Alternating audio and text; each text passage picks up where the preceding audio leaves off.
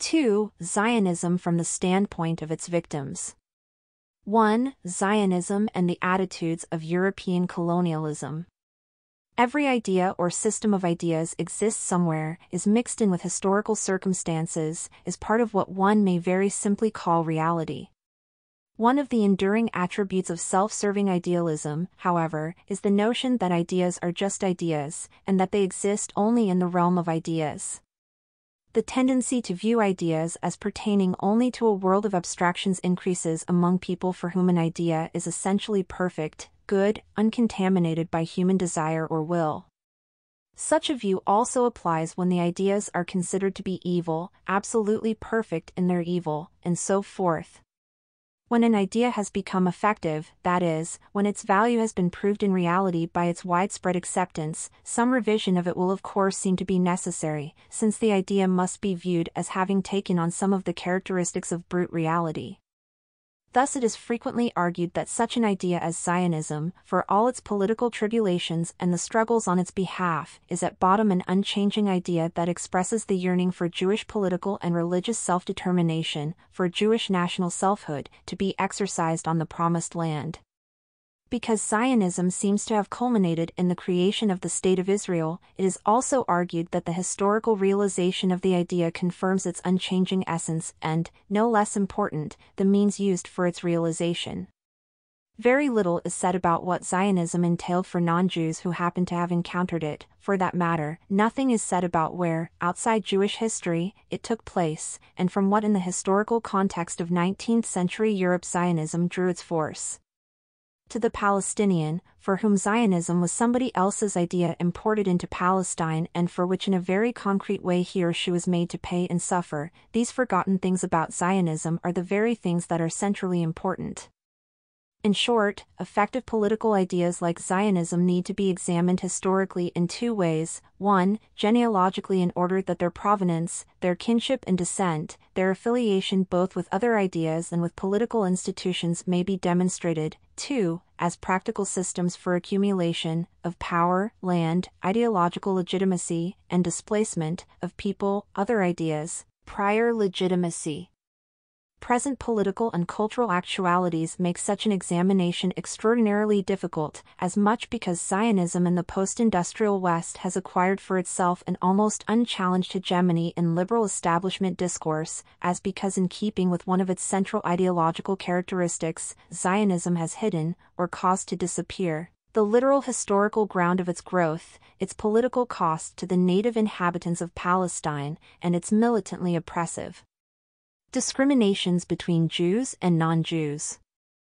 Consider as a startling instance of what I mean, the symbolism of Menachem Begin, a former head of the Irgun terror organization, in whose past there are numerous, and frequently admitted, acts of cold-blooded murder, being honored as Israeli premier at Northwestern University in May 1978 with a doctorate of laws honoris causa. A leader whose army a scant month before had created 300,000 new refugees in South Lebanon, who spoke constantly of Judea and Samaria as rightful parts of the Jewish state, claims made on the basis of the Old Testament and without so much as a reference to the land's actual inhabitants, and all this without, on the part of the press or the intellectual community, one sign of comprehension that Menachem Begin's honored position came about literally at the expense of Palestinian Arab silence in the Western marketplace of ideas, that the entire historical duration of a Jewish state in Palestine prior to 1948 was a 60-year period 2 millennia ago, that the dispersion of the Palestinians was not a fact of nature but a result of specific force and strategies.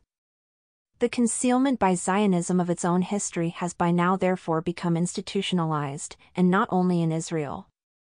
To bring out its history as in a sense it was exacted from Palestine and the Palestinians, these victims on whose suppression Zionism and Israel have depended, is thus a specific intellectual political task in the present context of discussion about a comprehensive peace in the Middle East. The special, one might even call it the privileged, place in this discussion of the United States is impressive, for all sorts of reasons. In no other country, except Israel, is Zionism enshrined as an unquestioned good, and in no other country is there so strong a conjuncture of powerful institutions and interests: the press, the liberal intelligentsia, the military-industrial complex, the academic community, labor unions, for whom, as I said in Chapter 1, uncritical support of Israel and Zionism enhances their domestic as well as international standing. Although there has recently been some modulation in this remarkable consensus, due to the influence of Arab oil, the emergence of countervailing conservative states allied to the United States, Saudi Arabia, Egypt, the redoubtable political and military visibility of the Palestinian people and their representatives, the PLO, the prevailing pro-Israeli bias persists. For not only does it have deep cultural roots in the West generally and the United States in particular, but its negative, interdictory character vis-a-vis the whole historical reality is systematic.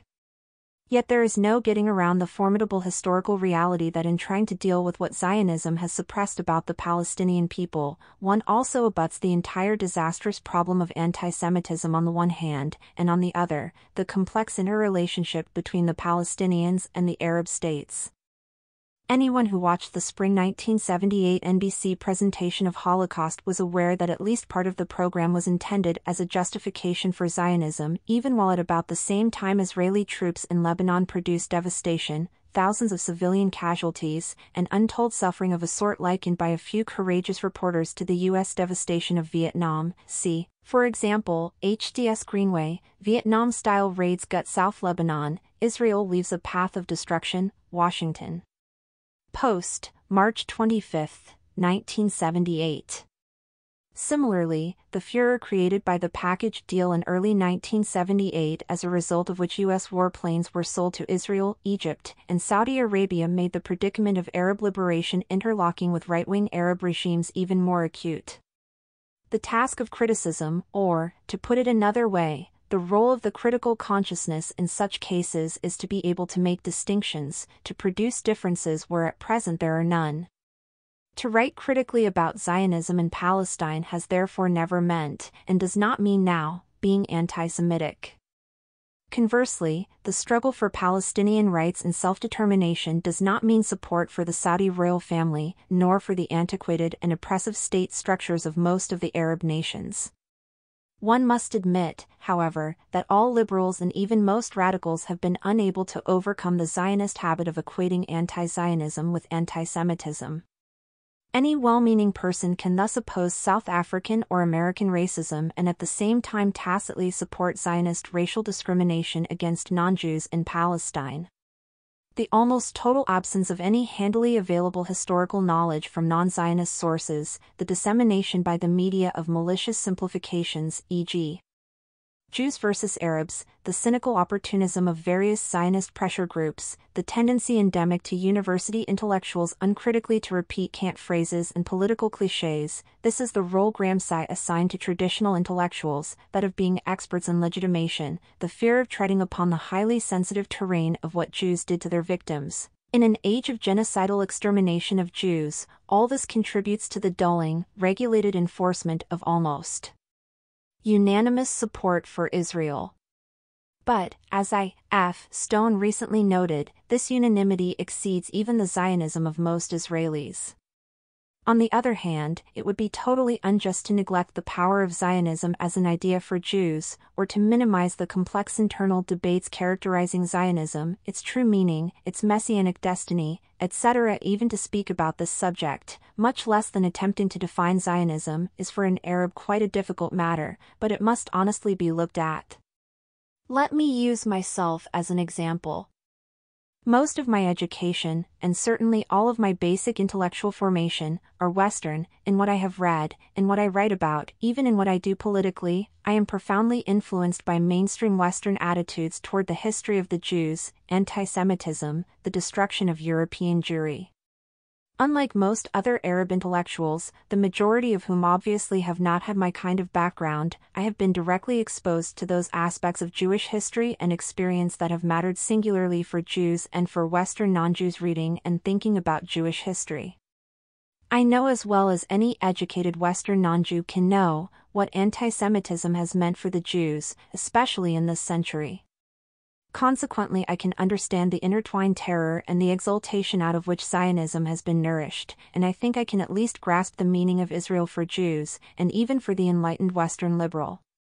And yet, because I am an Arab Palestinian, I can also see and feel other things, and it is these things that complicate matters considerably, that cause me also to focus on Zionism's other aspects.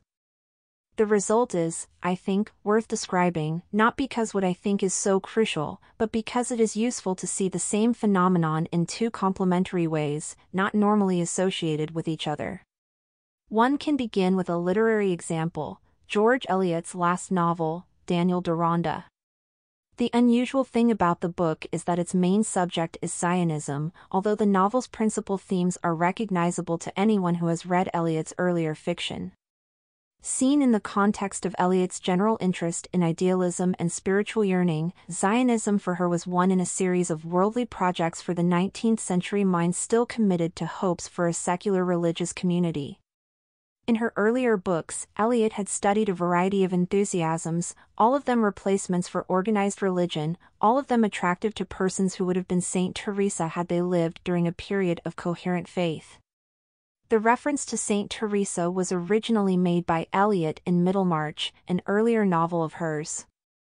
In using it to describe the novel's heroine, Dorothea Brooke, Eliot had intended to complement her own visionary and moral energy, sustained despite the absence in the modern world of certain assurances for faith and knowledge. Dorothea emerges at the end of Middlemarch as a chastened woman, forced to concede her grand visions of a fulfilled life in return for a relatively modest domestic success as a wife and mother. It is this considerably diminished view of things that Daniel Deronda, and Zionism in particular, revise upward, toward a genuinely hopeful socio-religious project in which individual energies can be merged and identified with a collective national vision, the whole emanating out of Judaism. The novel's plot alternates between the presentation of a bitter comedy of manners involving a surprisingly rootless segment of the British upper bourgeoisie, and the gradual revelation to Daniel Deronda, an exotic young man whose parentage is unknown but who is the ward of Sir Hugo Mallinger, a British aristocrat, of his Jewish identity and, when he becomes the spiritual disciple of Mordecai Ezra Cohen, his Jewish destiny. At the end of the novel, Daniel marries Mira, Mordecai's sister, and commits himself to fulfilling Mordecai's hopes for the future of the Jews. Mordecai dies as the young pair get married, although it is clear well before his death that his Zionist ideas have been passed on to Daniel, so much so that among the newlyweds' splendid wedding gifts is a complete equipment for travel provided by Sir Hugo and Lady Mallinger. For Daniel and his wife will be traveling to Palestine, presumably to set the great Zionist plan in motion. The crucial thing about the way Zionism is presented in the novel is that its backdrop is a generalized condition of homelessness. Not only the Jews, but even the well-born Englishmen and women in the novel are portrayed as wandering and alienated beings. If the novel's poorer English people, for example, Mrs. Davilow and her daughters, seem always to be moving from one rented house to another, the wealthy aristocrats are no less cut off from some permanent home.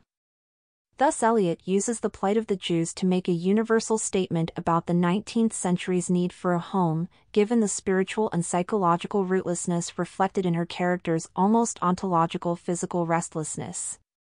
Her interest in Zionism therefore can be traced to her reflection, made early in the novel, that a human life, I think, should be well rooted in some spot of a native land, where it may get the love of tender kindship for the face of the earth, for the labors men go forth to, for the sounds and accents that haunt it, for whatever will give that early home a familiar, unmistakable difference amidst the future widening of knowledge.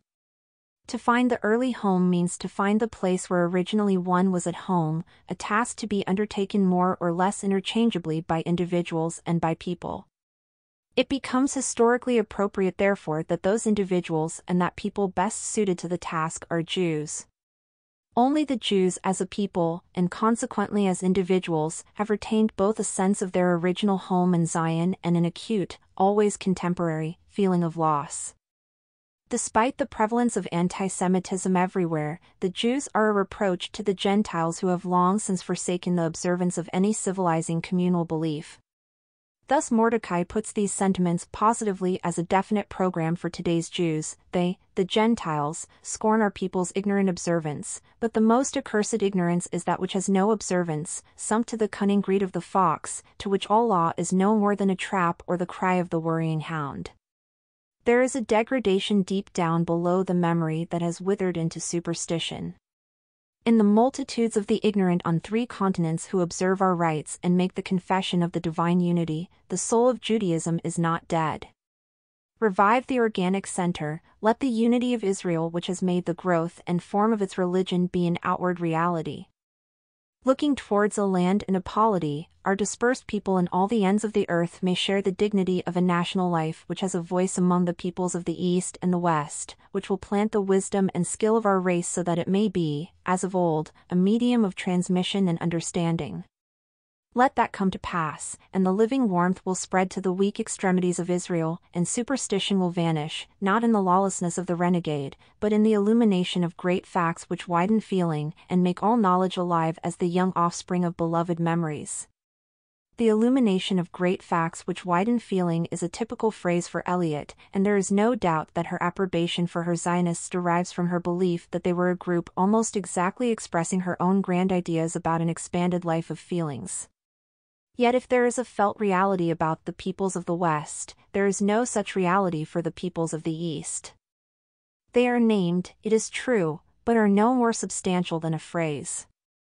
The few references to the East in Daniel Deronda are always to England's Indian colonies, for whose people, as people having wishes, values, aspirations, Eliot expresses the complete indifference of absolute silence.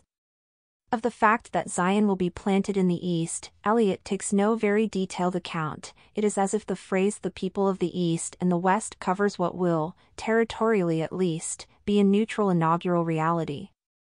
In turn, that reality will be replaced by a permanent accomplishment when the newly founded state becomes the medium of transmission and understanding. For how could Eliot imagine that even Eastern people would object to such grand benefits for all? There is, however, a disturbing insistence on these matters when Mordecai continues his speech. For him, Zionism means that our race takes on again the character of a nationality, a labor which shall be a worthy fruit of the long anguish whereby our fathers maintained their separateness, refusing the ease of falsehood. Zionism is to be a dramatic lesson for mankind. But what ought to catch the reader's attention about the way Mordecai illustrates his thesis is his depiction of the land. The Jews have wealth enough to redeem the soil from debauched and paupered conquerors, they have the skill of the statesman to devise, the tongue of the orator to persuade. And is there no prophet or poet among us to make the ears of Christian Europe tingle with shame at the hideous obloquy of Christian strife which the Turk gazes at? The reference here is to the long history of European disputes about the Holy Land, as at the fighting of beasts to which he has lent an arena. There is a store of wisdom among us to found a new Jewish polity, grand, simple, just like the old, a republic where there is equality of protection, an equality which shone like a star on the forehead of our ancient community, and gave it more than the brightness of Western freedom amid the despotisms of the East. Then our race shall have an organic center, a heart and brain to watch and guide and execute. The outraged Jew shall have a defense in the court of nations, as the outraged Englishman or American. And the world will gain as Israel gains. For there will be a community in the van of the East which carries the culture and the sympathies of every great nation in its bosom. There will be a land set for a halting place of enmities, a neutral ground for the East as Belgium is for the West. Difficulties? I know there are difficulties. But let the spirit of sublime achievement move in the great among our people, and the work will begin. The land itself is characterized in 2 separate ways. On the one hand, it is associated with debauched and paupered conquerors, an arena lent by the Turk to fighting beasts, a part of the despotic East; on the other, with the brightness of Western freedom, with nations like England and America, with the idea of neutrality, Belgium. In short, with a degraded and unworthy East and a noble, enlightened West. The bridge between those warring representatives of East and West will be Zionism. Interestingly, Eliot cannot sustain her admiration of Zionism except by seeing it as a method for transforming the East into the West. This is not to say that she does not have sympathy for Zionism and for the Jews themselves, she obviously does. But there is a whole area of Jewish experience, lying somewhere between longing for a homeland, which everyone, including the Gentile, feels, and actually getting it, that she is dim about. Otherwise she is quite capable of seeing that Zionism can easily be accommodated to several varieties of Western, as opposed to Eastern, thought, principle among them the idea that the East is degraded, that it needs reconstruction according to enlightened Western notions about politics, that any reconstructed portion of the East can with small reservations become as English as England to its new inhabitants. Underlying all this, however, is the total absence of any thought about the actual inhabitants of the East, Palestine in particular. They are irrelevant both to the Zionists in Daniel Deronda and to the English characters. Brightness, freedom, and redemption, key matters for Eliot, are to be restricted to Europeans and the Jews, who are themselves European prototypes so far as colonizing the East is concerned. There is a remarkable failure when it comes to taking anything non-European into consideration, although curiously all of Eliot's descriptions of Jews stress their exotic, Eastern aspects. Humanity and sympathy, it seems, are not endowments of anything but an Occidental mentality. To look for them in the despotic East, much less find them, is to waste one's time. 2 points need to be made immediately. One is that Eliot is no different from other European apostles of sympathy, humanity, and understanding for whom noble sentiments were either left behind in Europe or made programmatically inapplicable outside Europe. There are the chastening examples of John Stuart Mill and Karl Marx, both of whom I have discussed in Orientalism, two thinkers known doctrinally to be opponents of injustice and oppression. Yet both of them seem to have believed that such ideas as liberty, representative government, and individual happiness must not be applied in the Orient for reasons that today we would call racist. The fact is that 19th-century European culture was racist with a greater or lesser degree of virulence depending on the individual. The French writer Ernest Renan, for instance, was an outright anti-Semite. Eliot was indifferent to races who could not be assimilated to European ideas. Here we come to the second point. Eliot's account of Zionism in Daniel Deronda was intended as a sort of assenting Gentile response to prevalent Jewish Zionist currents. The novel therefore serves as an indication of how much in Zionism was legitimated and indeed valorized by Gentile European thought.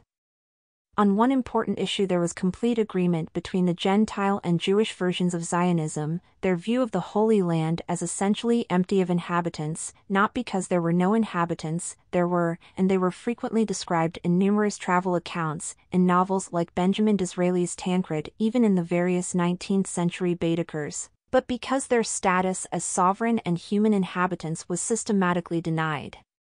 While it may be possible to differentiate between Jewish and Gentile Zionists on this point, they ignored the Arab inhabitants for different reasons. The Palestinian Arab was ignored nonetheless.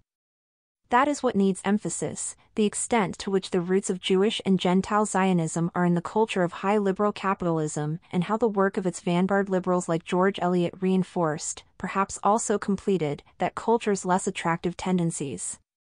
None of what I have so far said applies adequately to what Zionism meant for Jews or what it represented as an advanced idea for enthusiastic non-Jews. It applies exclusively to those less fortunate beings who happened to be living on the land, people of whom no notice was taken. What has too long been forgotten is that while important European thinkers considered the desirable and later the probable fate of Palestine, the land was being tilled, villages and towns built and lived in by thousands of natives who believed that it was their homeland. In the meantime their actual physical being was ignored. Later it became a troublesome detail. Strikingly, therefore, Eliot sounds very much like Moses Hess, an early Zionist idealist who in his Rome and Jerusalem uses the same theoretical language to be given to Mordecai. What we have to do at present for the regeneration of the Jewish nation is, first, to keep alive the hope of the political rebirth of our people, and, next, to reawaken that hope where it slumbers. When political conditions in the Orient shape themselves so as to permit the organization of a beginning of the restoration of the Jewish state, this beginning will express itself in the founding of Jewish colonies in the land of their ancestors, to which enterprise France will undoubtedly lend a hand. France, beloved friend, is the savior who will restore our people to its place in universal history. Just as we once searched in the West for a road to India, and incidentally discovered a new world, so will our lost fatherland be rediscovered on the road to India and China that is now being built in the Orient. Hess continues his paean to France, since every Zionist saw one or another of the imperial powers as patron, by quoting at some length from Ernest Laharon's The New Eastern Question, from which Hess draws the following passage for his peroration: "A great calling is reserved for the Jews, to be a living channel of communication between three continents. You shall be the bearers of civilization to peoples who are still inexperienced and their teachers in the European sciences, to which your race has contributed so much. You shall be the mediators between Europe and Far Asia, opening the roads that lead to India and China, those unknown regions which must ultimately be thrown open to civilization. You will come to the land of your fathers decorated with the crown of age-long martyrdom, and there, finally, you will be completely healed from all your ills. Your capital will again bring the wide stretches of barren land under cultivation, your labor and industry will once more turn the ancient soil into fruitful valleys, reclaiming it from the encroaching sands of the desert, and the world will again pay its homage to the oldest of peoples." Between them, Hess and Eliot concur that Zionism is to be carried out by the Jews with the assistance of major European powers, that Zionism will restore a lost fatherland, and in so doing mediate between the various civilizations, that present-day Palestine was in need of cultivation, civilization, reconstitution, that Zionism would finally bring enlightenment and progress where at present there was neither. The three ideas that depended on one another in Hess and Eliot, and later in almost every Zionist thinker or ideologue, are a. the non-existent Arab inhabitants, b. the complementary Western Jewish attitude to an empty territory, and c. the restorative Zionist project, which would repeat by rebuilding a vanished Jewish state and combine it with modern elements like disciplined, separate colonies, a special agency for land acquisition, etc. Of course, none of these ideas would have any force were it not for the additional fact of their being addressed to, shaped for, and out of an international, i.e., non-Oriental and hence European, context. This context was the reality, not only because of the ethnocentric rationale governing the whole project, but also because of the overwhelming facts of diaspora realities and imperialist hegemony over the entire gamut of European culture. It needs to be remarked, however, that Zionism, like the view of America as an empty land held by Puritans, was a colonial vision unlike that of most other 19th-century European powers, for whom the natives of outlying territories were included in the redemptive mission civilicitris. From the earliest phases of its modern evolution until it culminated in the creation of Israel, Zionism appealed to a European audience for whom the classification of overseas territories and natives into various uneven classes was canonical and natural. That is why, for example, every single state or movement in the formerly colonized territories of Africa and Asia today identifies with, fully supports, and understands the Palestinian struggle.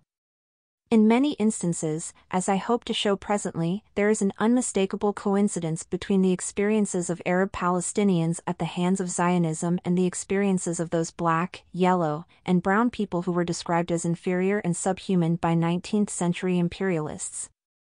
For although it coincided with an era of the most virulent Western anti-Semitism, Zionism also coincided with the period of unparalleled European territorial acquisition in Africa and Asia, and it was as part of this general movement of acquisition and occupation that Zionism was launched initially by Theodor Herzl. During the latter part of the greatest period in European colonial expansion, Zionism also made its crucial first moves along the way to getting what has now become a sizable Asiatic territory. And it is important to remember that in joining the general Western enthusiasm for overseas territorial acquisition, Zionism never spoke of itself unambiguously as a Jewish liberation movement, but rather as a Jewish movement for colonial settlement in the Orient. To those Palestinian victims that Zionism displaced, it cannot have meant anything by way of sufficient cause that Jews were victims of European anti-Semitism and, given Israel's continued oppression of Palestinians, few Palestinians are able to see beyond their reality, namely, that once victims themselves, Occidental Jews in Israel have become oppressors of Palestinian Arabs and Oriental Jews. These are not intended to be backward-looking historical observations, for in a very vital way they explain and even determine much of what now happens in the Middle East. The fact that no sizable segment of the Israeli population has as yet been able to confront the terrible social and political injustice done the native Palestinians is an indication of how deeply ingrained are the, by now, anomalous imperialist perspectives basic to Zionism, its view of the world, its sense of an inferior native other. The fact also that no Palestinian, regardless of his political stripe, has been able to reconcile himself to Zionism suggests the extent to which, for the Palestinian, Zionism has appeared to be an uncompromisingly exclusionary, discriminatory, colonialist praxis. So powerful, and so unhesitatingly followed, has been the radical Zionist distinction between privileged Jews in Palestine and unprivileged non-Jews there, that nothing else has emerged, no perception of suffering human existence has escaped from the two camps created thereby. As a result, it has been impossible for Jews to understand the human tragedy caused the Arab Palestinians by Zionism, and it has been impossible for Arab Palestinians to see in Zionism anything except an ideology and a practice keeping them and Israeli Jews imprisoned.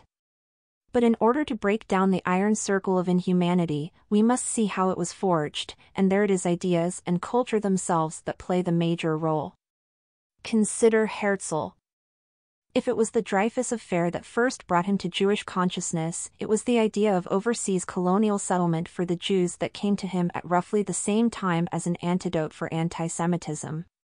The idea itself was current at the end of the 19th century, even as an idea for Jews. Herzl's first significant contact was Baron Maurice de Hirsch, a wealthy philanthropist who had for some time been behind the Jewish Colonization Association for helping Eastern Jews to emigrate to Argentina and Brazil. Later, Herzl thought generally about South America, then about Africa as places for establishing a Jewish colony. Both areas were widely acceptable as places for European colonialism, and that Herzl's mind followed along the orthodox imperialist track of his period is perhaps understandable. The impressive thing, however, is the degree to which Herzl had absorbed and internalized the imperialist perspective on natives and their territory. There could have been no doubt whatever in Herzl's mind that Palestine in the late 19th century was peopled. True, it was under Ottoman administration, and therefore already a colony, but it had been the subject of numerous travel accounts, most of them famous, by Lamartine, Chateaubriand, Flaubert, and others. Yet even if he had not read these authors, Herzl as a journalist must surely have looked at a Baedeker to ascertain that Palestine was indeed inhabited by, in the 1880s, 650,000 mostly Arab people. This did not stop him from regarding their presence as manageable in ways that, in his diary, he spelled out with a rather chilling prescience for what later took place. The mass of poor natives were to be expropriated and, he added, both the expropriation and the removal of the poor must be carried out discreetly and circumspectly. This was to be done by spiriting the penniless population across the border by procuring employment for it in the transit countries, while denying it any employment in our own country.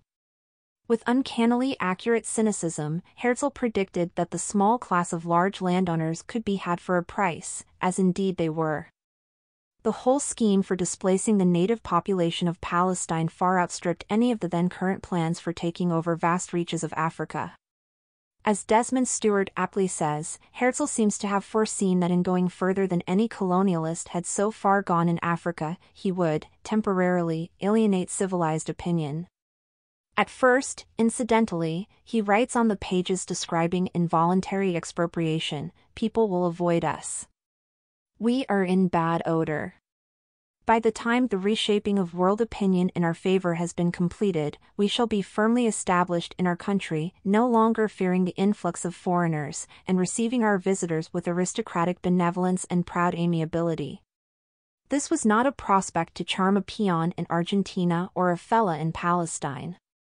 But Herzl did not intend his diary for immediate publication. One need not wholly accept the conspiratorial tone of these comments, whether Herzl's or Stewart's, to grant that world opinion has not been, until during the 60s and 70s when the Palestinians forced their presence on world politics, very much concerned with the expropriation of Palestine. I said earlier that in this regard the major Zionist achievement was getting international legitimization for its own accomplishments, thereby making the Palestinian cost of these accomplishments seem to be irrelevant. But it is clear from Herzl's thinking that that could not have been done unless there was a prior European inclination to view the natives as irrelevant to begin with. That is, those natives already fit a more or less acceptable classificatory grid, which made them sui generis inferior to Western or white men, and it is this grid that Zionists like Herzl appropriated, domesticating it from the general culture of their time to the unique needs of a developing Jewish nationalism. One needs to repeat that what in Zionism served the no doubt justified ends of Jewish tradition, saving the Jews as a people from homelessness and anti-Semitism and restoring them to nationhood, also collaborated with those aspects of the dominant Western culture in which Zionism institutionally lived, making it possible for Europeans to view non-Europeans as inferior, marginal, and irrelevant. For the Palestinian Arab, therefore, it is the collaboration that has counted, not by any means the good done to Jews. The Arab has been on the receiving end not of benign Zionism, which has been restricted to Jews, but of an essentially discriminatory and powerful culture, of which, in Palestine, Zionism has been the agent. Here I must digress to say that the great difficulty today of writing about what has happened to the Arab Palestinian as a result of Zionism is that Zionism has had a large number of successes. There is no doubt in my mind, for example, that most Jews do regard Zionism and Israel as urgently important facts for Jewish life, particularly because of what happened to the Jews in this century. Then too, Israel has some remarkable political and cultural achievements to its credit, quite apart from its spectacular military successes until recently. Most important, Israel is a subject about which, on the whole, one can feel positive with less reservations than the ones experienced in thinking about the Arabs, who are outlandish, strange, hostile Orientals after all. Surely that is an obvious fact to anyone living in the West. Together these successes of Zionism have produced a prevailing view of the question of Palestine that almost totally favors the victor, and takes hardly any account of the victim. Yet what did the victim feel as he watched the Zionists arriving in Palestine? What does he think as he watches Zionism described today? Where does he look in Zionism's history to locate its roots, and the origins of its practices toward him? These are the questions that are never asked, and they are precisely the ones that I am trying to raise, as well as answer, here in this examination of the links between Zionism and European imperialism. My interest is in trying to record the effects of Zionism on its victims, and these effects can only be studied genealogically in the framework provided by imperialism, even during the 19th century when Zionism was still an idea and not a state called Israel. For the Palestinian now who writes critically to see what his or her history has meant, and who tries, as I am now trying, to see what Zionism has been for the Palestinians, Antonio Gramsci's observation is relevant, that the consciousness of what one really is knowing thyself as a product of the historical process to date which has deposited in you an infinity of traces, without leaving an inventory. The job of producing an inventory is a first necessity, Gramsci continued, and so it must be now, when the inventory of what Zionism's victims, not its beneficiaries, endured is rarely exposed to public view. If we have become accustomed to making fastidious distinctions between ideology, or theory, and practice, we shall be more accurate historically if we do not do so glibly in the case of the European imperialism that actually annexed most of the world during the 19th century. Imperialism was and still is a political philosophy whose aim and purpose for being is territorial expansion and its legitimization. A serious underestimation of imperialism, however, would be to consider territory in too literal a way. Gaining and holding an imperium means gaining and holding a domain, which includes a variety of operations, among them constituting an area, accumulating its inhabitants, having power over its ideas, people, and of course, its land, converting people, land, and ideas to the purposes and for the use of a hegemonic imperial design, all this as a result of being able to treat reality appropriatively. Thus the distinction between an idea that one feels to be one's own and a piece of land that one claims by right to be one's own, despite the presence on the land of its working native inhabitants, is really non-existent, at least in the world of 19th century culture out of which imperialism developed. laying claim to an idea and laying claim to a territory, given the extraordinarily current idea that the non-European world was there to be claimed, occupied, and ruled by Europe, were considered to be different sides of the same, essentially constitutive activity, which had the force, the prestige, and the authority of science. Moreover, because in such fields as biology, philology, and geology the scientific consciousness was principally a reconstituting, restoring, and transforming activity turning old fields into new ones, the link between an outright imperialist attitude toward distant lands in the Orient and a scientific attitude to the inequalities of race was that both attitudes depended on the European will, on the determining force necessary to change confusing or useless realities into an orderly, disciplined set of new classifications useful to Europe. Thus in the works of Carolus Linnaeus, Georges Buffon, and Georges Cuvier the white races became scientifically different from reds, yellows, blacks, and browns, and, consequently, territories occupied by those races also newly became vacant, open to Western colonies, developments, plantations, and settlers. Additionally, the less equal races were made useful by being turned into what the white race studied and came to understand as a part of its racial and cultural hegemony, as in Joseph de Gobineau and Oswald Spengler. Or, following the impulse of outright colonialism, these lesser races were put to direct use in the empire. When in 1918, Georges Clemenceau stated that he believed he had an unlimited right of levying black troops to assist in the defense of French territory in Europe if France were attacked in the future by Germany, he was saying that by some scientific right France had the knowledge and the power to convert blacks into what Raymond Poincaré called an economic form of gun fodder for the white Frenchman. Imperialism, of course, cannot be blamed on science, but what needs to be seen is the relative ease with which science could be deformed into a rationalization for imperial domination. Supporting the taxonomy of a natural history deformed into a social anthropology whose real purpose was social control was the taxonomy of linguistics. With the discovery of a structural affinity between groups or families of languages by such linguists as Franz Bopp, William Jones, and Friedrich von Schlegel, there began as well the unwarranted extension of an idea about language families into theories of human types having determined ethnocultural and racial characteristics. In 1808, as an instance, Schlegel discerned a clear rift between the Indo-Germanic, or Aryan, languages on the one hand and, on the other, the Semitic African languages.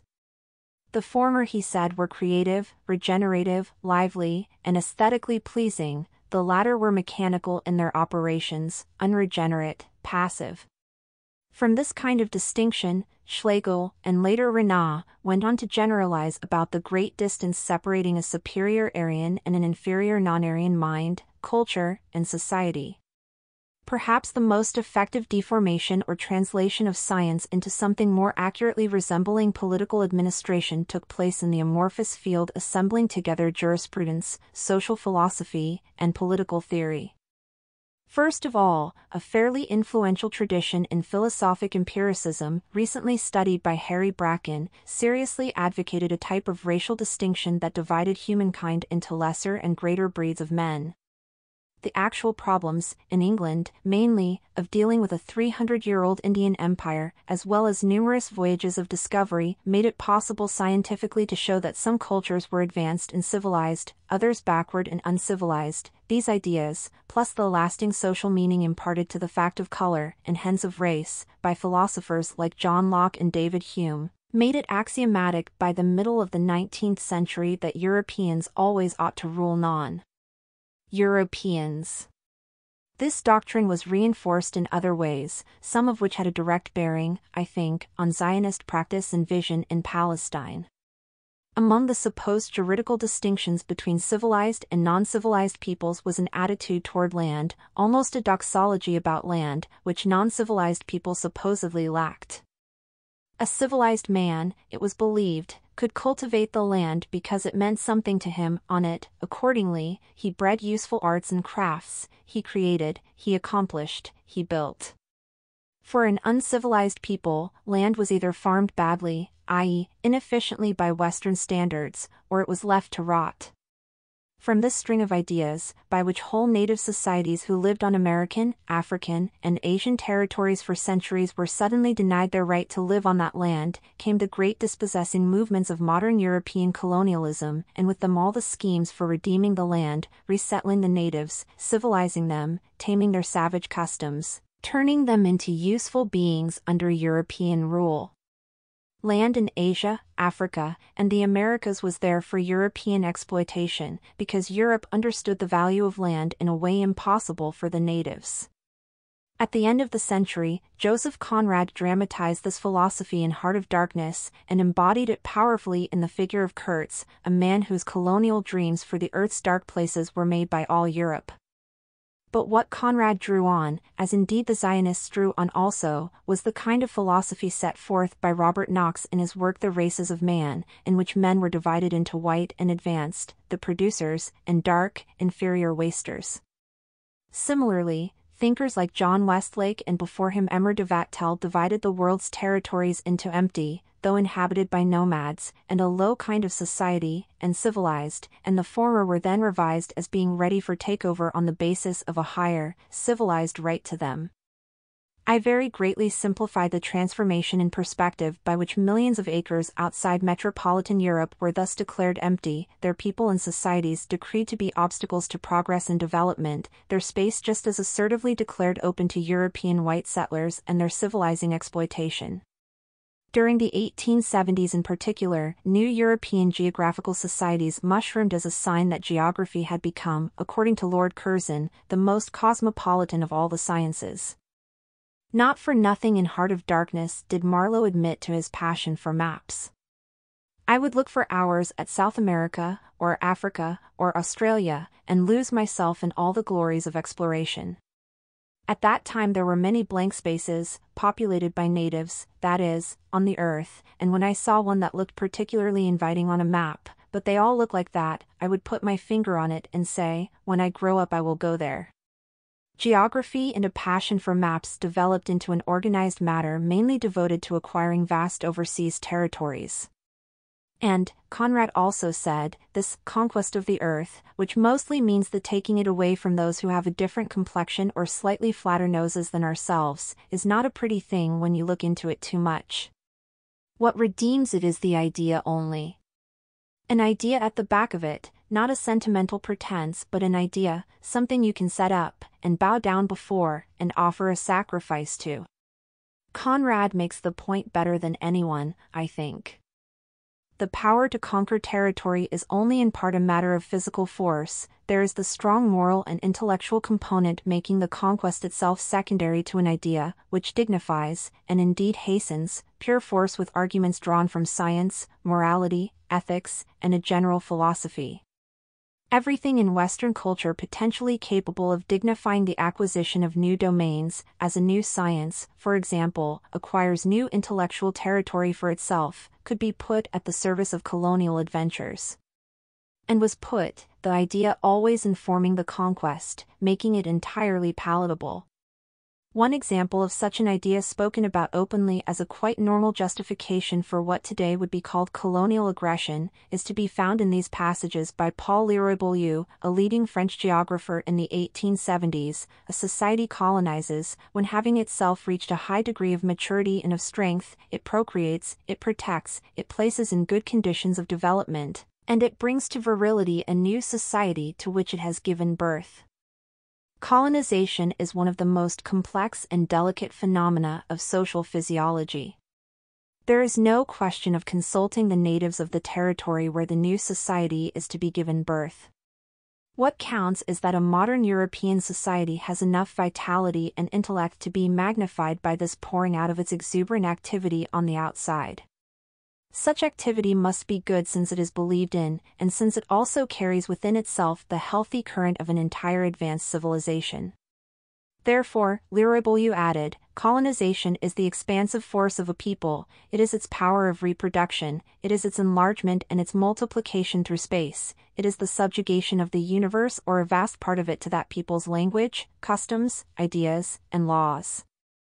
Imperialism was the theory, Colonialism, the practice of changing the uselessly unoccupied territories of the world into useful new versions of the European metropolitan society. Everything in those territories that suggested waste, disorder, uncounted resources, was to be converted into productivity, order, taxable, potentially developed wealth. You get rid of most of the offending human and animal blight, whether because it simply sprawls untidily all over the place or because it roams around unproductively and uncounted, and you confine the rest to reservations, compounds, native homelands, where you can count, tax, use them profitably, and you build a new society on the vacated space. Thus was Europe reconstituted abroad, its multiplication in space successfully projected and managed.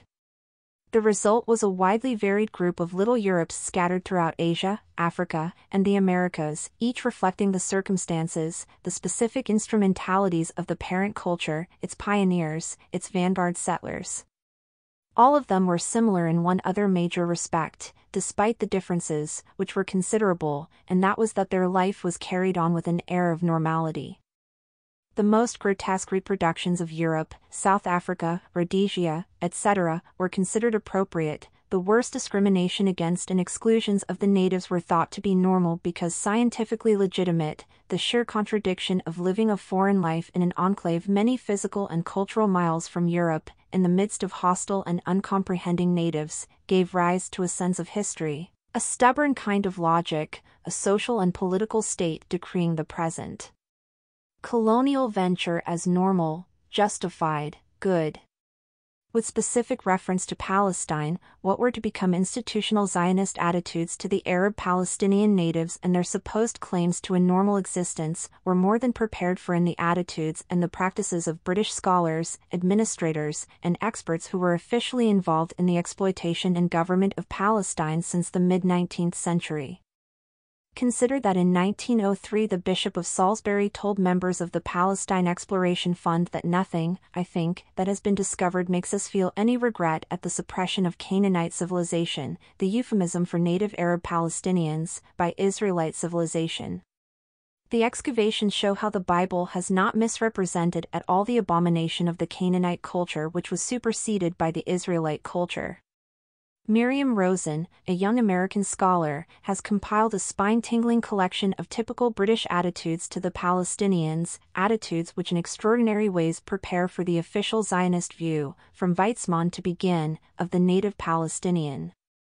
Here are some citations from Ms. Rosen's important work, Turwit Drake, who wrote in a survey of Western Palestine, "The fear of the fellahin that we have secret designs of reconquering the country is a fruitful source of difficulty. This got over, remains the crass stupidity which cannot give a direct answer to a simple question, the exact object of which it does not understand. For why should a Frank wish to know the name of an insignificant wadi or hill in their land? The fellahin are all in the worst type of humanity that I have come across in the East. The fellah is totally destitute of all moral sense." The Dean of Westminster, on the obstacles before the Palestine Exploration Fund survey, and these labors had to be carried out, not with the assistance of those on the spot, but in spite of the absurd obstacles thrown in the way of work by that singular union of craft, ignorance and stupidity, which can only be found in Orientals. Lord Kitchener on the survey of Galilee, "We hope to rescue from the hands of that ruthless destroyer, the uneducated Arab, one of the most interesting ruins in Palestine, hallowed by footprints of our Lord." I allude to the synagogue of Capernaum, which is rapidly disappearing owing to the stones being burnt for lime. 1c. Our Condor in his present condition of Palestine, the native peasantry are well worth a few words of description. They are brutally ignorant, fanatical, and above all, inveterate liars, yet they have qualities which would, if developed, render them a useful population. He cites their cleverness, energy, and endurance for pain, heat, etc. Sir Flinders Petrie, the Arab has a vast balance of romance put to his credit very needlessly. He is as disgustingly incapable as most other savages, and no more worth romancing about than Red Indians or Maoris. I shall be glad to return to the comparatively shrewd and sensible Egyptians. Charles Claremont Gano's reflections on the Arabs in Palestine. Arab civilization is a mere deception, it no more exists than the horrors of Arab conquest. It is but the last gleam of Greek and Roman civilization gradually dying out in the powerless but respectful hands of Islam. Or Stanley Cook's view of the country, rapid deterioration, which, it would seem, was only temporarily stopped by the energetic crusaders. Modern travelers have often noticed the inherent weakness of the characters of the inhabitants and, like Robinson, have realized that, for the return of prosperity, nothing is wanted but the hand of the man to till the ground. Or, finally, R.S. McAllister, it is no exaggeration to say that throughout these long centuries the native inhabitants of Palestine do not appear to have made a single contribution of any kind whatsoever to material civilization. It was perhaps the most unprogressive country on the face of the earth. Its entire culture was derivative. These, then, are some of the main points that must be made about the background of Zionism in European imperialist or colonialist attitudes. For whatever it may have done for Jews, Zionism essentially saw Palestine as the European imperialists did, as an empty territory paradoxically filled with ignoble or perhaps even dispensable natives. It allied itself, as Chaim Weizmann quite clearly said after World War I, with the imperial powers in carrying out its plans for establishing a new Jewish state in Palestine, and it did not think except in negative terms of the natives, who were passively supposed to accept the plans made for their land, as even Zionist historians like Yehoshua Porath and Neville Mandel have empirically shown. The ideas of Jewish colonizers in Palestine, well before World War I, always met with unmistakable native resistance, not because the natives thought that Jews were evil, but because most natives do not take kindly to having their territories settled by foreigners. Moreover, in formulating the concept of a Jewish nation reclaiming its own territory, Zionism not only accepted the generic racial concepts of European culture, it also banked on the fact that Palestine was actually peopled not by an advanced but by a backward people, over which it ought to be dominant. Thus that implicit assumption of domination led specifically in the case of Zionism to the practice of ignoring the natives for the most part as not entitled to serious consideration. Zionism therefore developed with a unique consciousness of itself, but with little or nothing left over for the unfortunate natives. Maxime Rodinson is perfectly correct in saying that Zionist indifference to the Palestinian natives was an indifference linked to European supremacy, which benefited even Europe's proletarians and oppressed minorities. In fact, there can be no doubt that if the ancestral homeland had been occupied by one of the well-established industrialized nations that ruled the world at the time, one that had thoroughly settled down in a territory it had infused with a powerful national consciousness, then the problem of displacing German, French, or English inhabitants and introducing a new, nationally coherent element into the middle of their homeland would have been in the forefront of the consciousness of even the most ignorant and destitute Zionists. In short, all the constitutive energies of Zionism were premised on the excluded presence, that is, the functional absence of native people in Palestine. Institutions were built deliberately shutting out the natives, laws were drafted when Israel came into being that made sure the natives would remain in their non-place, Jews in theirs, and so on.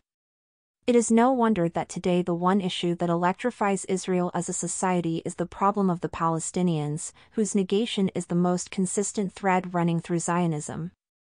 And it is this perhaps unfortunate aspect of Zionism that ties it ineluctably to imperialism, at least so far as the Palestinian is concerned. Rodinson again, the element that made it possible to connect these aspirations of Jewish shopkeepers, peddlers, craftsmen, and intellectuals in Russia and elsewhere to the conceptual orbit of imperialism was one small detail that seemed to be of no importance: Palestine was inhabited by another people. 2. Zionist population, Palestinian depopulation. I have been discussing the extraordinary unevenness in Zionism between care for the Jews and an almost total disregard for the non-Jews or native Arab population in conceptual terms. Zionism and European imperialism are epistemologically, hence historically and politically, coterminous in their view of resident natives, but it is how this irreducibly imperialist view worked in the world of politics and in the lives of people for whom epistemology was irrelevant that justifies one's looking at epistemology at all. In that world and in those lives, among them several million Palestinians, the results can be detailed, not as mere theoretical visions, but as an immensely traumatic Zionist effectiveness. One general Arab-Palestinian reaction toward Zionism is perfectly caught, I think, in the following sentence written by the Arab delegation's reply in 1922 to Winston Churchill's White Paper: "The intention to create the Jewish national home is to cause the disappearance or subordination of the Arabic population, culture and language." What generations of Palestinian Arabs watched therefore was an unfolding design, whose deeper roots in Jewish history and the terrible Jewish experience was necessarily obscured by what was taking place before their eyes as well as to those in Palestine. There the Arabs were able to see embodied a ruthless doctrine, calling for monastic self-discipline and cold detachment from environment. The Jews who gloried in the name of socialist worker interpreted brotherhood on a strictly nationalist, or racial basis, for they meant brotherhood with Jew, not with Arab. As they insisted on working the soil with their own hands, since exploitation of others was anathema to them, they excluded the Arabs from their regime. They believed in equality, but for themselves. They lived on Jewish bread, raised on Jewish soil that was protected by a Jewish rifle. The inventory of Palestinian experience that I am trying to take here is based on the simple truth that the exultant or, later, the terrorized Jews who arrived in Palestine were seen essentially as foreigners whose proclaimed destiny was to create a state for Jews. What of the Arabs who were there? Was the question we must feel ourselves asking now. What we will discover is that everything positive from the Zionist standpoint looked absolutely negative from the perspective of the native Arab Palestinians. For they could never be fit into the grand vision. Not that vision was merely a theoretical matter, it was that and, as it was later to determine the character and even the details of Israeli government policy toward the native Arab Palestinians, vision was also the way Zionist leaders looked at the Arabs in order later, and certainly at that moment, to deal with them. Thus, as I said earlier, I have in mind the whole dialectic between theory and actual day-to-day effectiveness. My premise is that Israel developed as a social polity out of the Zionist thesis that Palestine's colonization was to be accomplished simultaneously for and by Jews and by the displacement of the Palestinians.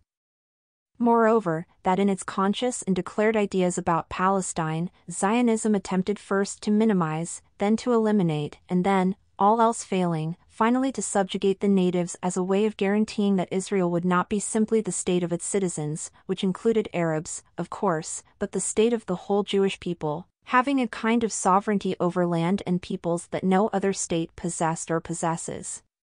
It is this anomaly that the Arab Palestinians have since been trying both to resist and provide an alternative for. One can learn a great deal from pronouncements made by strategically important Zionist leaders whose job it was, after Herzl, to translate the design into action. Chaim Weizmann comes to mind at once, as much for his extraordinary personality as for his brilliant successes in bringing Zionism up from an idea to a conquering political institution. His thesis about the land of Palestine is revealing in the extent to which it repeats Herzl. It seems as if God has covered the soil of Palestine with rocks and marshes and sand, so that its beauty can only be brought out by those who love it and will devote their lives to healing its wounds.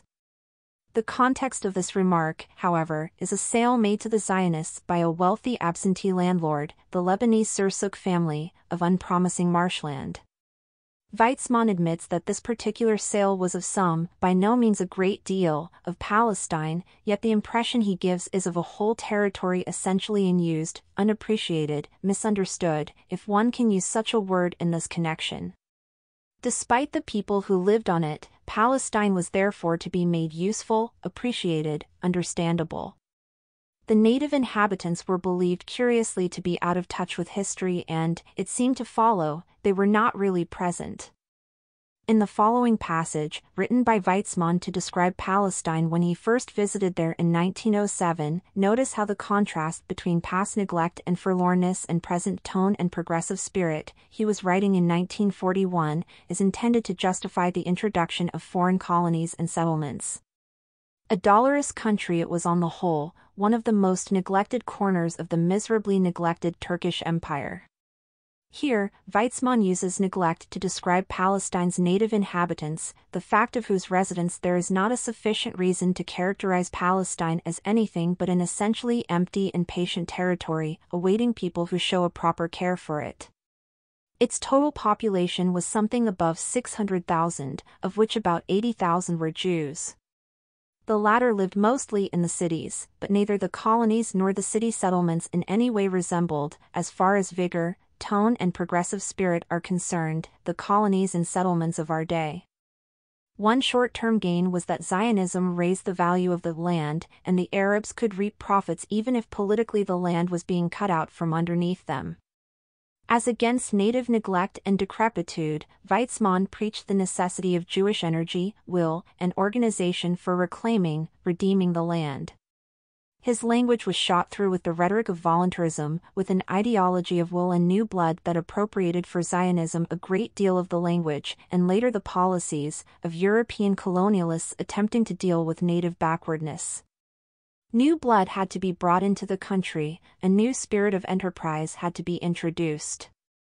The Jews were to be the importers of colonies and colonists whose role was not simply to take over a territory but also to be schools for a Jewish national self-revival. Thus, if in Palestine there were great possibilities, the question became how to do something about the fact that the will was lacking. How was that to be awakened?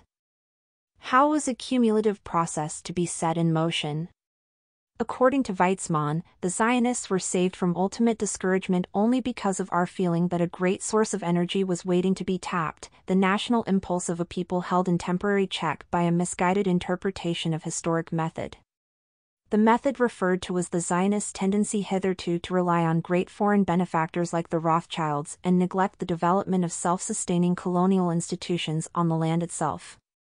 To do this, it was necessary to visualize and then to implement a scheme for creating a network of realities, a language, a grid of colonies, a series of organizations, for converting Palestine from its present state of neglect into a Jewish state. This network would not so much attack the existing realities as ignore them, grow alongside them, and then finally blot them out, as a forest of large trees blots out a small patch of weeds. A main ideological necessity for such a program was acquiring legitimacy for it, giving it an archaeology and a teleology that completely surrounded and, in a sense, outdated the native culture that was still firmly planted in Palestine. One of the reasons Weizmann modified the conception of the Balfour Declaration from its favoring the establishment of a Jewish national home to favoring a re-establishment was precisely to enclose the territory with the oldest and furthest reaching of possible realities. The colonization of Palestine proceeded always as a fact of repetition. The Jews were not supplanting, destroying, breaking up a native society. That society was itself the oddity that had broken the pattern of a 60-year Jewish sovereignty over Palestine which had lapsed for 2 millennia. In Jewish hearts, however, Israel had always been there, an actuality difficult for the natives to perceive. Zionism therefore reclaimed, redeemed, repeated, replanted, realized Palestine, and Jewish hegemony over it. Israel was a return to a previous state of affairs, even if the new facts bore a far greater resemblance to the methods and successes of 19th-century European colonialism than to some mysterious first-century forebears. Here it is necessary to make something very clear. In each of the projects for re-establishing Jewish sovereignty over Palestine there were always 2 fundamental components. One was a careful determination to implement Jewish self-betterment. About this, of course, the world heard a great deal.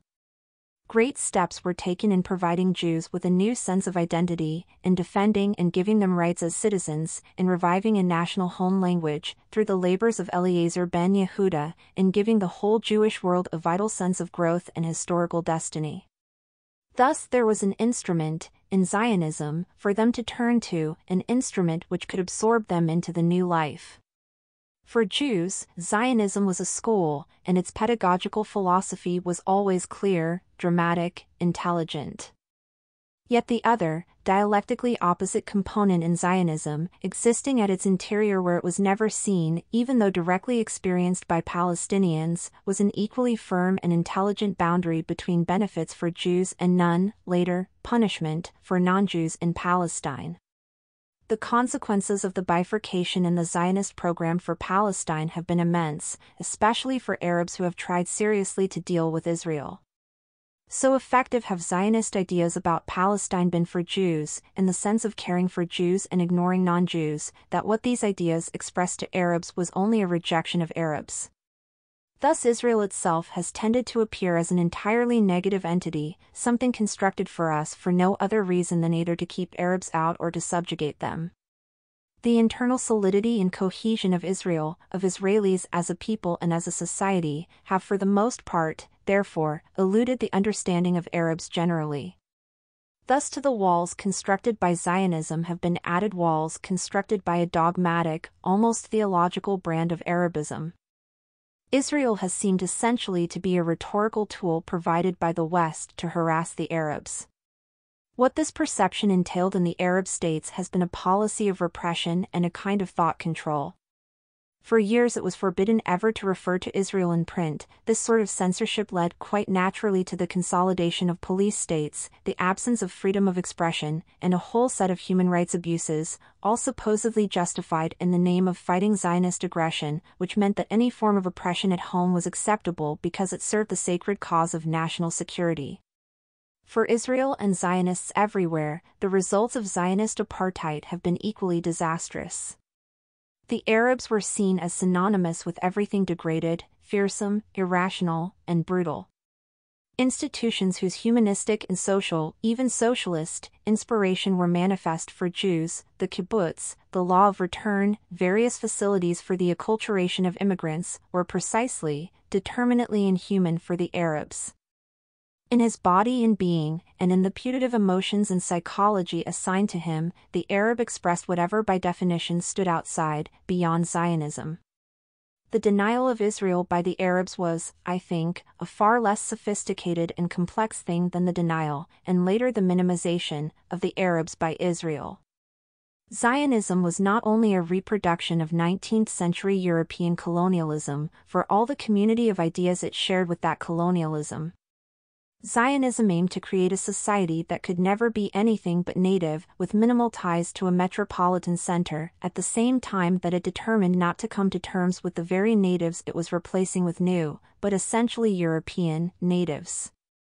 Such a substitution was to be absolutely economical, no slippage from Arab-Palestinian to Israeli societies would occur, and the Arabs would remain, if they did not flee, only as docile, subservient objects.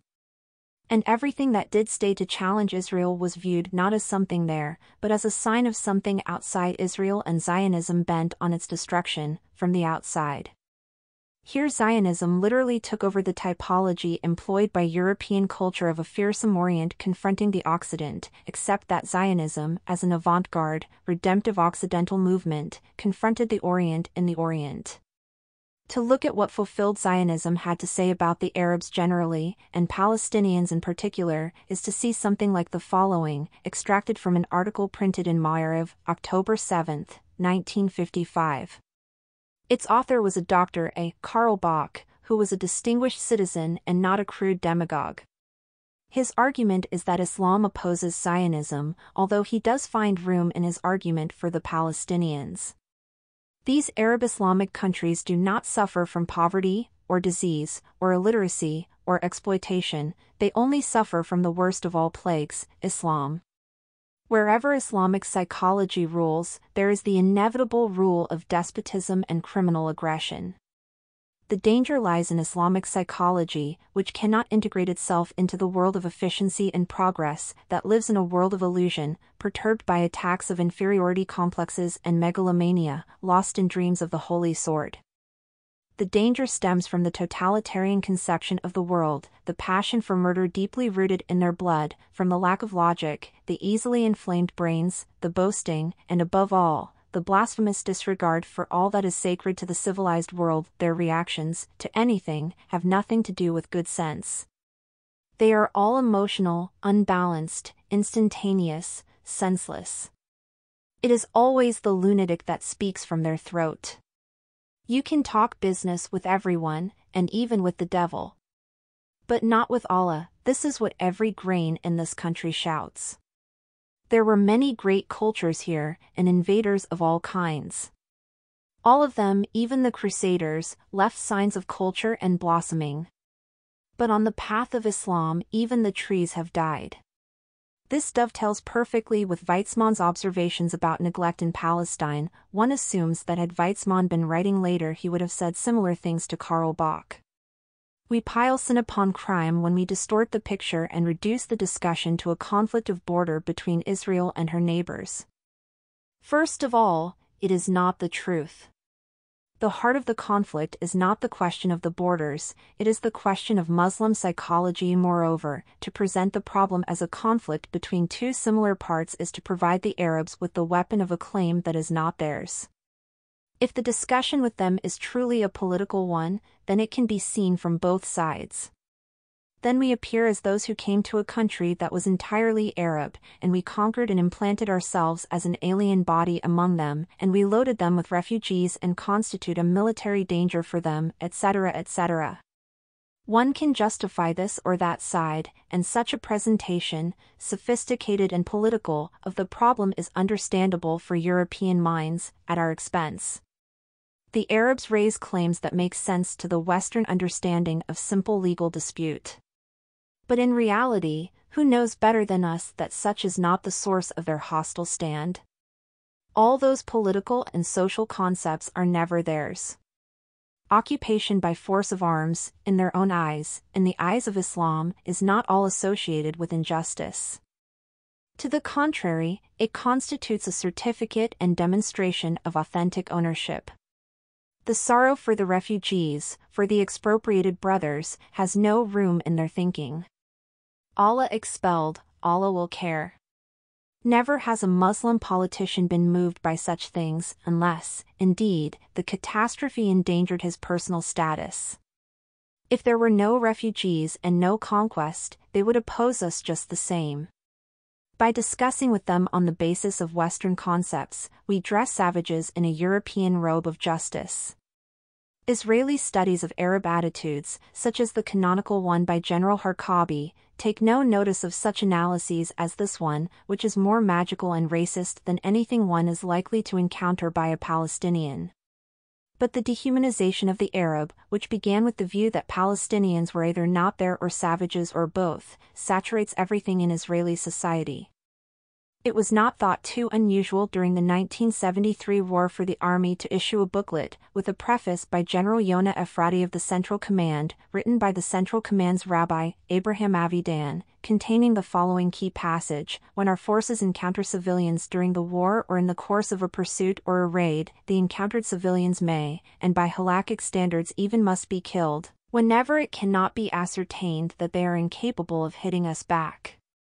Under no circumstances should an Arab be trusted, even if he gives the impression of being civilized.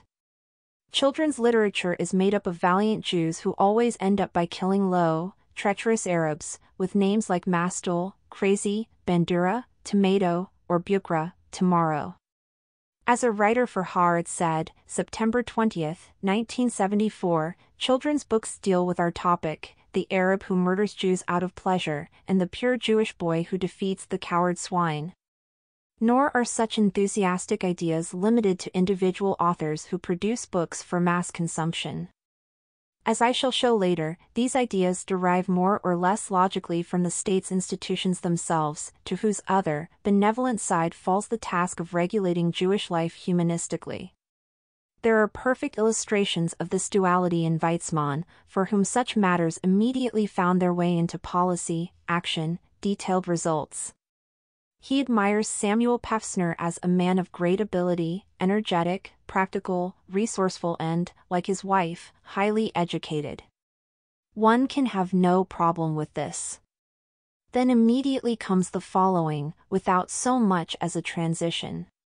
For such people, going to Palestine was in effect going into a social wilderness, which is something to be remembered by those who, turning to Palestine today, find in it intellectual, cultural and social resources not inferior to those of the Western world. Zionism was all foregrounding, everything else was background, and it had to be subdued, suppressed, lowered in order that the foreground of cultural achievement could appear as civilizing pioneer work.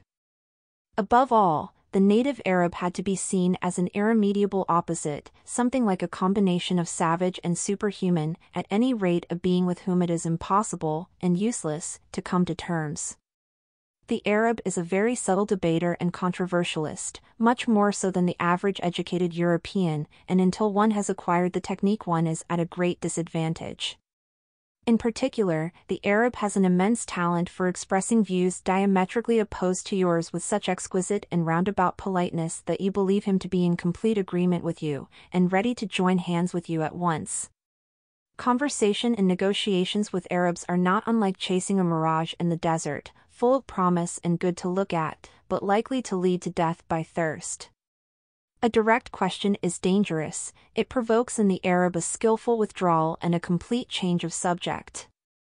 The problem must be approached by winding lanes, and it takes an interminable time to reach the kernel of the subject.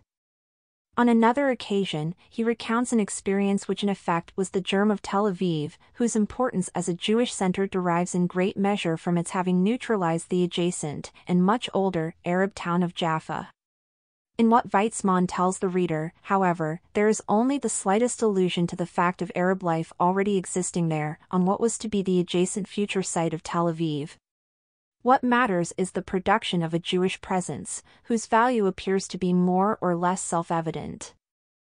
I was staying in Jaffa when Ruppen called on me, and took me out for a walk over the dunes to the north of the town.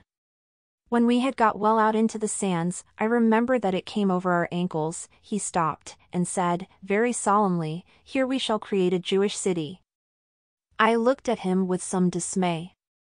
Why should people come to live out in this wilderness where nothing would grow? I began to ply him with technical questions, and he answered me carefully and exactly. Technically, he said, everything is possible. Though in the first years communications with the new settlement would be difficult, the inhabitants would soon become self-supporting and self-sufficient.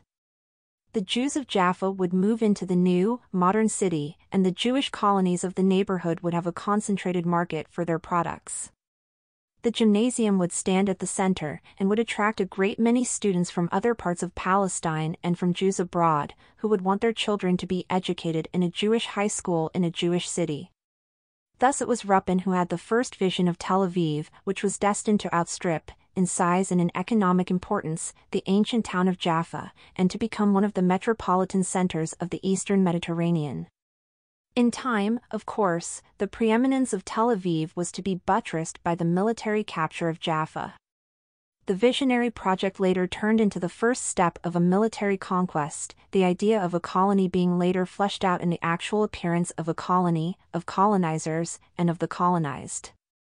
Weizmann and Ruppen, it is true, spoke and acted with the passionate idealism of pioneers. They also were speaking and acting with the authority of Westerners surveying fundamentally retarded non-Western territory and natives, planning the future for them. Weizmann himself did not just think that as a European he was better equipped to decide for the natives what their best interests were, example, that Jaffa ought to be outstripped by a modern Jewish city. He also believed he understood the Arab as he really was. In saying that the Arab's immense talent was in fact for never telling the truth, he said what other Europeans had observed about non-European natives elsewhere, for whom, like the Zionists, the problem was controlling a large native majority with a comparative handful of intrepid pioneers. It may well be asked how it is that we are able to control, with absurdly inadequate forces, races so virile and capable, with such mental and physical endowments. The reply is, I think, that there are two flaws to be found: the mental and moral equipment of the average African. That I say that inherent lack of honesty is the first great flaw. Comparatively rarely can one African depend upon another keeping his word, except in very rare instances. It is a regrettable fact that this defect is enlarged rather than diminished by contact with European civilization. The second is lack of mental initiative. Unless impelled from the outside, the native seldom branches out from a recognized groove, and this mental lethargy is characteristic of his mind. This is C. L. Temple's Native Races and Their Rulers. Its author was an assistant to Frederick Lugard in governing Nigeria, and, like Weizmann, he was less a proto-Nazi racist than a liberal Fabian in his outlook. For Temple as for Weizmann, the realities were that natives belonged to a stationary, stagnant culture. Incapable therefore of appreciating the land they lived on, they had to be prodded, perhaps even dislocated by the initiatives of an advanced European culture. Now certainly Weizmann had the additional rationalizations behind him of reconstituting a Jewish state, saving Jews from anti-Semitism, and so on. But so far as the natives were concerned, it could not have mattered initially whether the Europeans they faced in the colony were Englishmen or European Jews. Then too, as far as the Zionist in Palestine or the Britisher in Africa was concerned, he was realistic, he saw facts and dealt with them, he knew the value of truth. Notwithstanding the fact of long residence on a native territory, the non-European was always in retreat from truth. European vision meant the capacity for seeing not only what was there, but what could be there, hence the Weizmann-Ruppin exchange about Jaffa and Tel Aviv. The specific temptation before the Zionist in Palestine was to believe, and plan for, the possibility that the Arab natives would not really be there, which was doubtless a proven eventuality, a. when the natives would not acknowledge Jewish sovereignty over Palestine and b. when after 1948 they became legal outsiders on their land. But the success of Zionism did not derive exclusively from its bold outlining of a future state, or from its ability to see the natives for the negligible quantities they were or might become.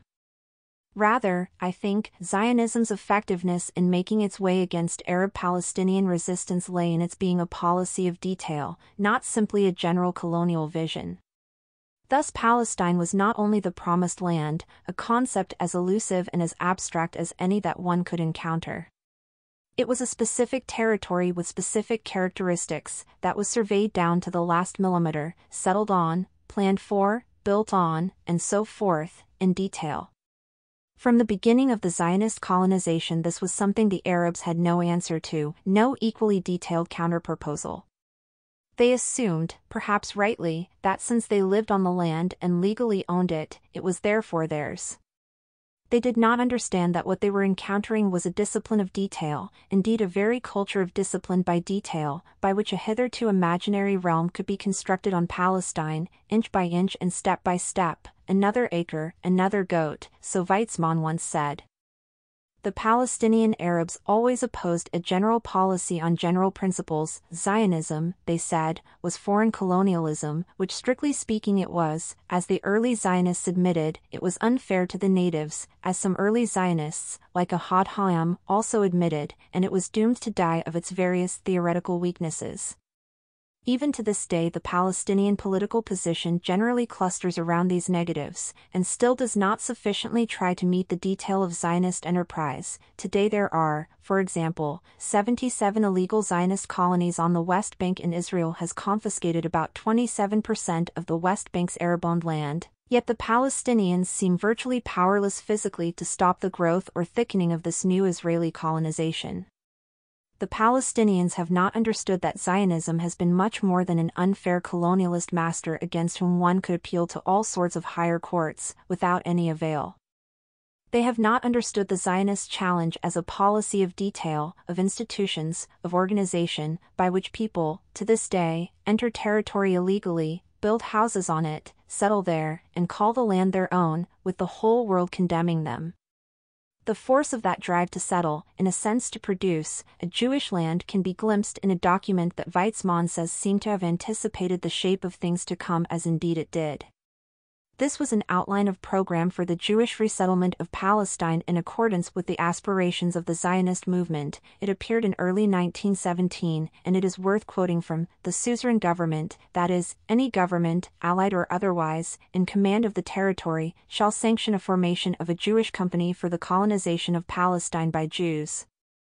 The said company shall be under the direct protection of the suzerain government, that is, whatever went on in Palestine should be legitimized not by the natives but by some outside force.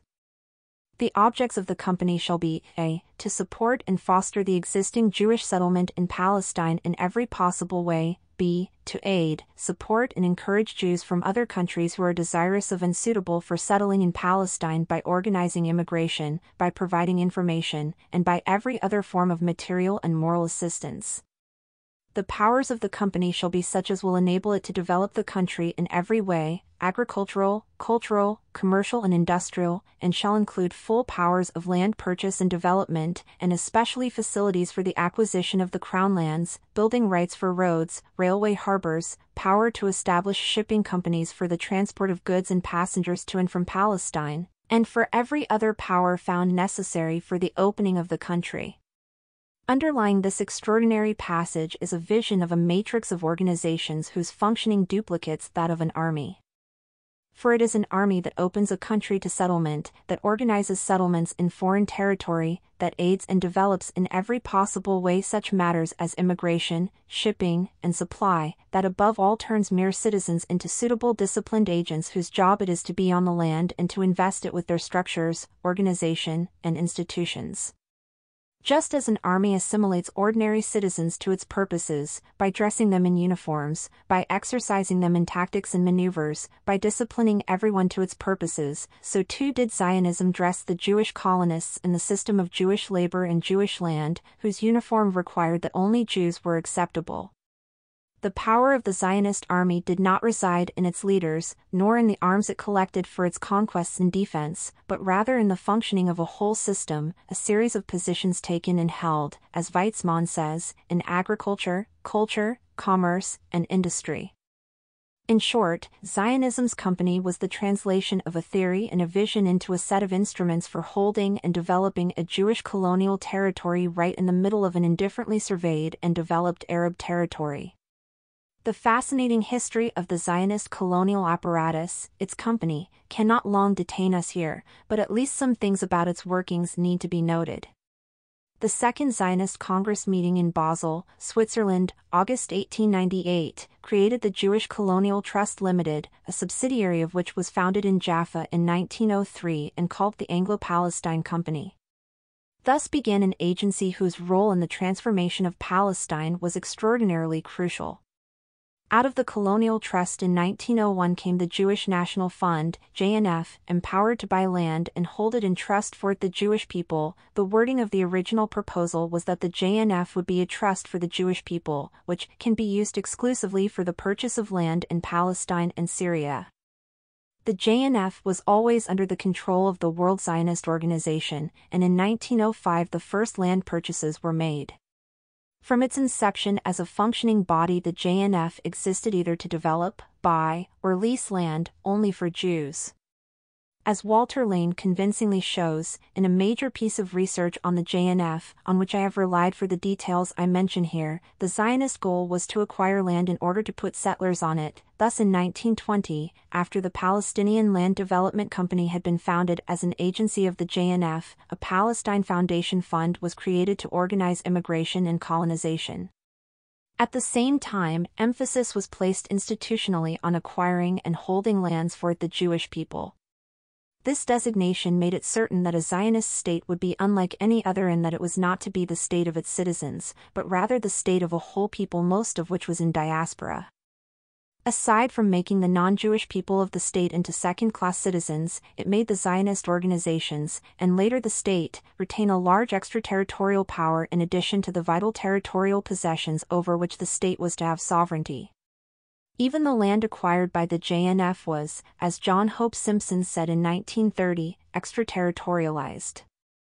It ceases to be land from which the Arab can gain any advantage either now or at any time in the future. There was no corresponding Arab effort to institutionalize Arab landholding in Palestine, no thought that it might be necessary to create an organization for holding lands in perpetuity for the Arab people, above all, no informational, money-raising, lobbying work done, as the Zionists did in Europe and the United States to expand Jewish territory and, paradoxically, give it a Jewish presence and an international, almost metaphysical status as well. The Arabs mistakenly thought that owning the land and being on it were enough. Even with all this sophisticated and far-sighted effort, the JNF acquired only 936,000 dunams of land in the almost half-century of its existence before Israel appeared as a state. The total land area of Mandate Palestine was 26,323,000 dunams. Together with the small amount of land held by private Jewish owners, Zionist landholding in Palestine at the end of 1947 was 1,734,000 dunams, that is, 6.59% of the total area. After 1940, when the Mandatory Authority restricted Jewish land ownership to specific zones inside Palestine, there continued to be illegal buying and selling within the 65% of the total area restricted to Arabs. Thus, when the partition plan was announced in 1947, it included land held illegally by Jews, which was incorporated as a fait accompli inside the borders of the Jewish state. And after Israel announced its statehood, an impressive series of laws legally assimilated huge tracts of Arab land, whose proprietors had become refugees, and were pronounced absentee landlords in order to expropriate their lands and prevent their return under any circumstances to the JNF. The process of land alienation, from the Arab standpoint, had been completed. The ideological, profoundly political meaning of the company's territorial achievements illuminates the post-1967 controversy over the fate of Arab land occupied by Israel. A large segment of the Israeli population seems to believe that Arab land can be converted into Jewish land A, because the land had once been Jewish 2 millennia ago, a part of Eretz Israel, and B, because there exists in the JNF a method for legally metamorphosing neglected land into the property of the Jewish people. Once Jewish settlements are built and peopled, and once they are hooked into the state network, they become properly extraterritorial, emphatically Jewish, and non-Arab. To this new land is added as well as strategic rationale that it is necessary for Israeli security. But were these things simply a matter of internal Israeli concern, and were they sophistic arguments intended only to appeal to an Israeli constituency, they might be analyzed dispassionately as being no more than curious. The fact is, however, that they impinge, as they always have, on the Arab residents of the territories, and then they have a distinct cutting edge to them. Both in theory and in practice their effectiveness lies in how they Judaize territory coterminously with de-Arabaizing it. There is privileged evidence of this fact, I think, in what Joseph Weitz had to say.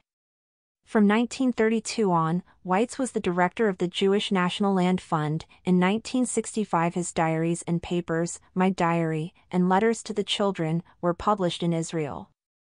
On December 19, 1940, he wrote, "After the Second World War the question of the land of Israel and the question of the Jews would be raised beyond the framework of development amongst ourselves.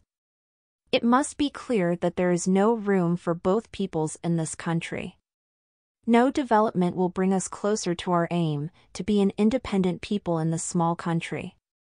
If the Arabs leave the country, it will be broad and wide open for us. And if the Arabs stay, the country will remain narrow and miserable. When the war is over and the English have won, and when the judges sit on the throne of law, our people must bring their petitions and their claim before them, and the only solution is Eretz Israel, or at least Western Eretz Israel, without Arabs. There is no room for compromise on this point. The Zionist enterprise so far, in terms of preparing the ground and paving the way for the creation of the Hebrew state in the land of Israel, has been fine and good in its own time, and could do with land buying, but this will not bring about the state of Israel, that must come all at once, in the manner of a salvation. This is the secret of the Messianic idea, and there is no way besides transferring the Arabs from here to the neighboring countries, to transfer them all, except maybe for Bethlehem, Nazareth and Old Jerusalem. We must not leave a single village, not a single tribe. And the transfer must be directed to Iraq, to Syria, and even to Transjordan. For that purpose we'll find money, and a lot of money. And only with such a transfer will the country be able to absorb millions of our brothers, and the Jewish question shall be solved, once and for all. There is no other way out." These are not only prophetic remarks about what was going to happen, they are also policy statements, in which Weitz spoke with the voice of the Zionist consensus. There were literally hundreds of such statements made by Zionists, beginning with Herzl, and when salvation came it was with those ideas in mind that the conquest of Palestine, and the eviction of its Arabs, was carried out. A great deal has been written about the turmoil in Palestine from the end of World War II until the end of 1948. Despite the complexities of what may or may not have taken place, White's thoughts furnish a beam of light shining through those events, pointing to a Jewish state with most of the original Arab inhabitants turned into refugees. It is true that such major events as the birth of a new state, which came about as the result of an almost unimaginably complex, many-sided struggle and a full-scale war, cannot be easily reduced to simple formulation. I have no wish to do this, but neither do I wish to evade the outcome of struggle, or the determining elements that went into the struggle, or even the policies produced in Israel ever since. The fact that matters for the Palestinian, and for the Zionist, is that a territory once full of Arabs emerged from a war, a, essentially emptied of its original residents and, b, made impossible for Palestinians to return to. Both the ideological and organizational preparations for the Zionist effort to win Palestine, as well as the military strategy adopted, envision taking over territory and filling it with new inhabitants.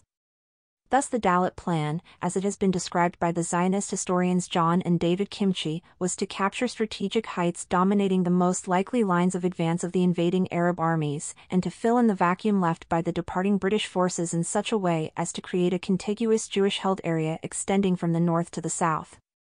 In places like Galilee, the coastal area from Jaffa to Acre, parts of Jerusalem, the towns of Lydda and Ramlah, to say nothing of the Arab parts of Haifa, the Zionists were not only taking over British positions, they were also filling in space lived in by Arab residents who were, in White's word, being transferred. Against the frequently mentioned propositions that Palestinians left because they were ordered to by their leaders, that the invading Arab armies were an unwarranted response to Israel's declaration of independence in May 1948, I must say categorically that no one has produced any evidence of such orders sufficient to produce so vast and final an exodus. In other words, if we wish to understand why 780,000 Palestinians left in 1948, we must shift our sights to take in more than the immediate events of 1948, rather, we must see the exodus as being produced by a relative lack of Palestinian political, organizational response to Zionist effectiveness and, along with that, a psychological mood of failure and terror. Certainly atrocities, such as the Deir Yassin massacre of 250 Arab civilians by Munakim Begin and his Irgun terrorists in April 1948, had their effect. But for all its horror, even Deir Yassin was one of many such massacres which began in the immediate post-World War I period and which produced conscious Zionist equivalents of American Indian killers. What probably counted more has been the machinery for keeping the unarmed civilian Palestinians away, once they had moved, in most cases, to avoid the brutalities of war. Before as well as after they left there were specific Zionist instrumentalities for, in effect, obliterating their presence. I have already cited White's in 1940.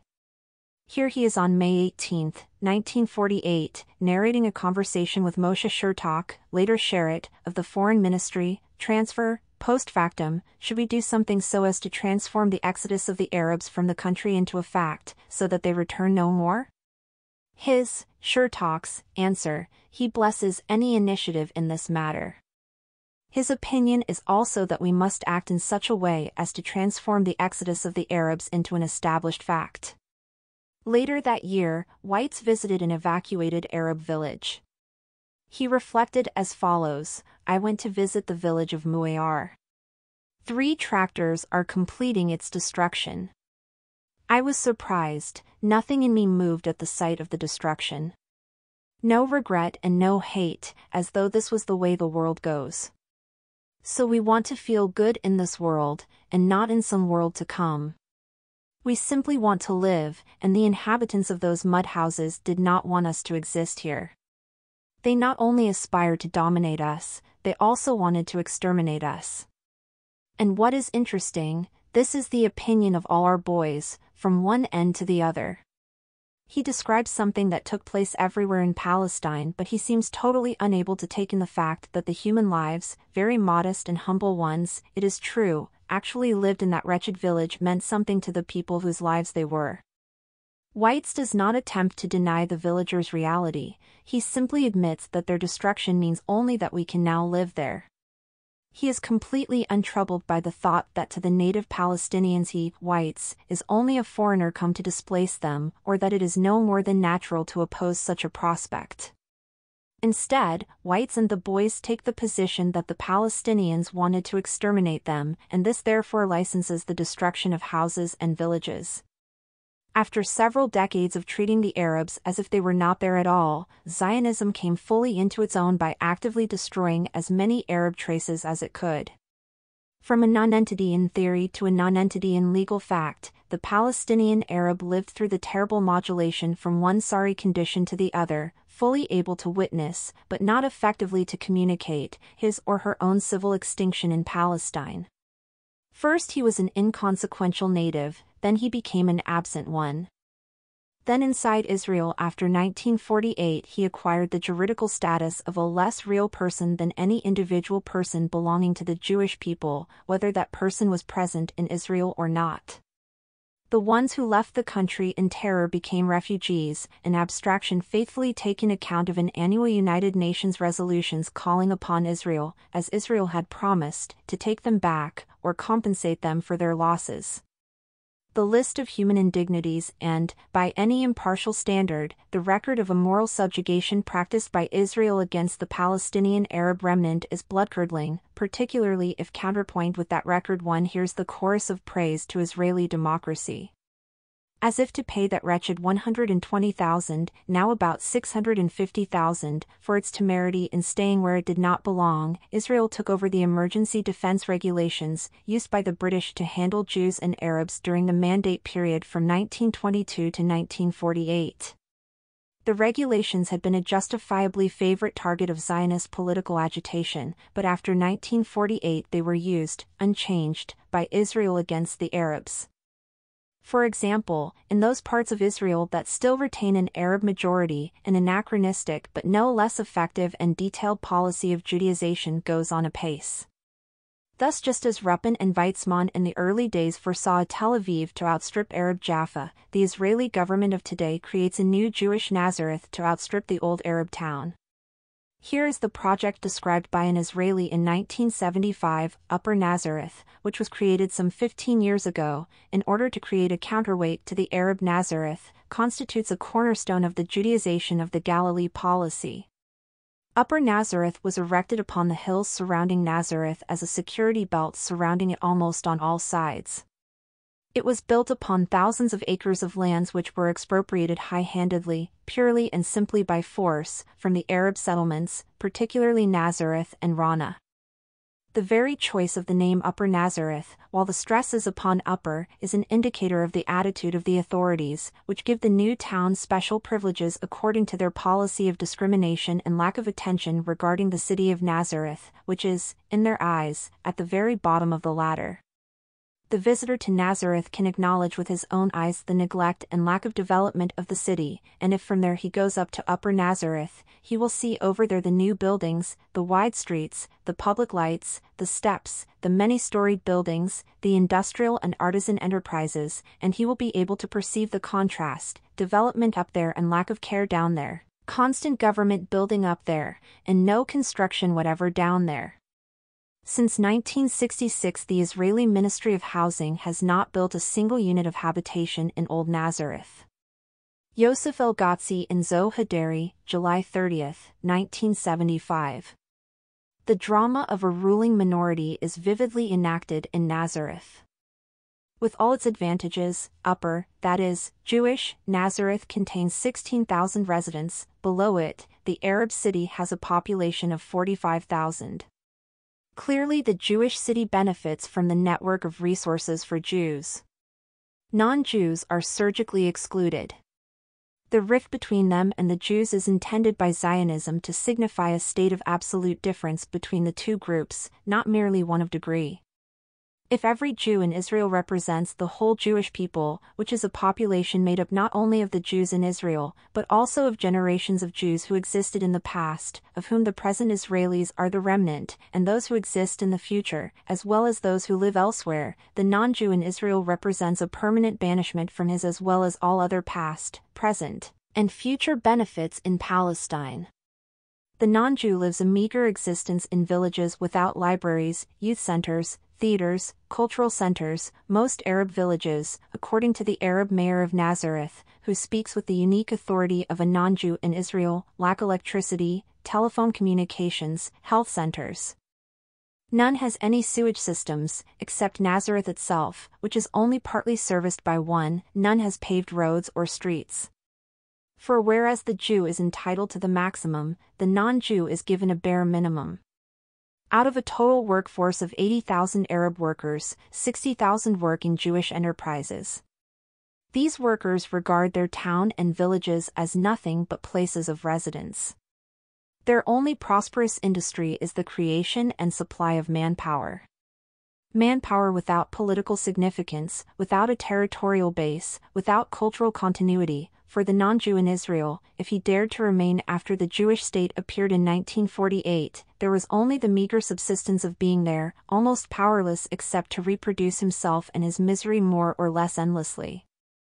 Until 1966, the Arab citizens of Israel were ruled by a military government exclusively in existence to control, bend, manipulate, terrorize, tamper with every facet of Arab life from birth virtually to death. After 1966, the situation is scarcely better, as an unstoppable series of popular riots and demonstrations testify. The emergency defense regulations were used to expropriate thousands of acres of Arab lands, either by declaring Arab property to be in a security zone or by ruling lands to be absentee property, even if, in many cases, the absentees were present. A legal fiction of Kafkaesque subtlety. Any Palestinian can tell you the meaning of the Absentees Property Law of 1950, the Land Acquisition Law of 1953, the Law for the Requisitioning of Property in Time of Emergency, 1949, the Prescription Law of 1958. Moreover, Arabs were and are forbidden to travel freely, or to lease land from Jews, or ever to speak, agitate, be educated freely. There were instances when curfews were suddenly imposed on villages and then, when it was manifestly impossible for the working people to know of the curfew, the guilty peasants were summarily shot. The most wantonly brutal episode took place at Kafr Qasim in October 1956, during which 49 unarmed peasants were shot by the Frontier Guard, a particularly efficient section of the Israeli army.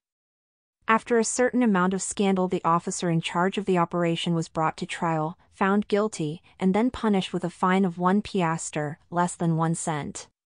Since occupying the West Bank and Gaza in 1967, Israel has acquired approximately 1 million more Arab subjects. Its record has been no better, but this has not been surprising. Indeed, the best introduction to what has been taking place in the occupied territories is the testimony of Israeli Arabs who suffered through Israeli legal brutality before 1967. See, for instance, Sabri Jurius, The Arabs in Israel, or Fuzi al-Asmars, To Be an Arab in Israel, or Elia T. Zrake's The Palestinians in Israel, A Study in Internal Colonialism. Israel's political goal has been to keep the Arabs pacified, never capable of preventing their continued domination by Israel.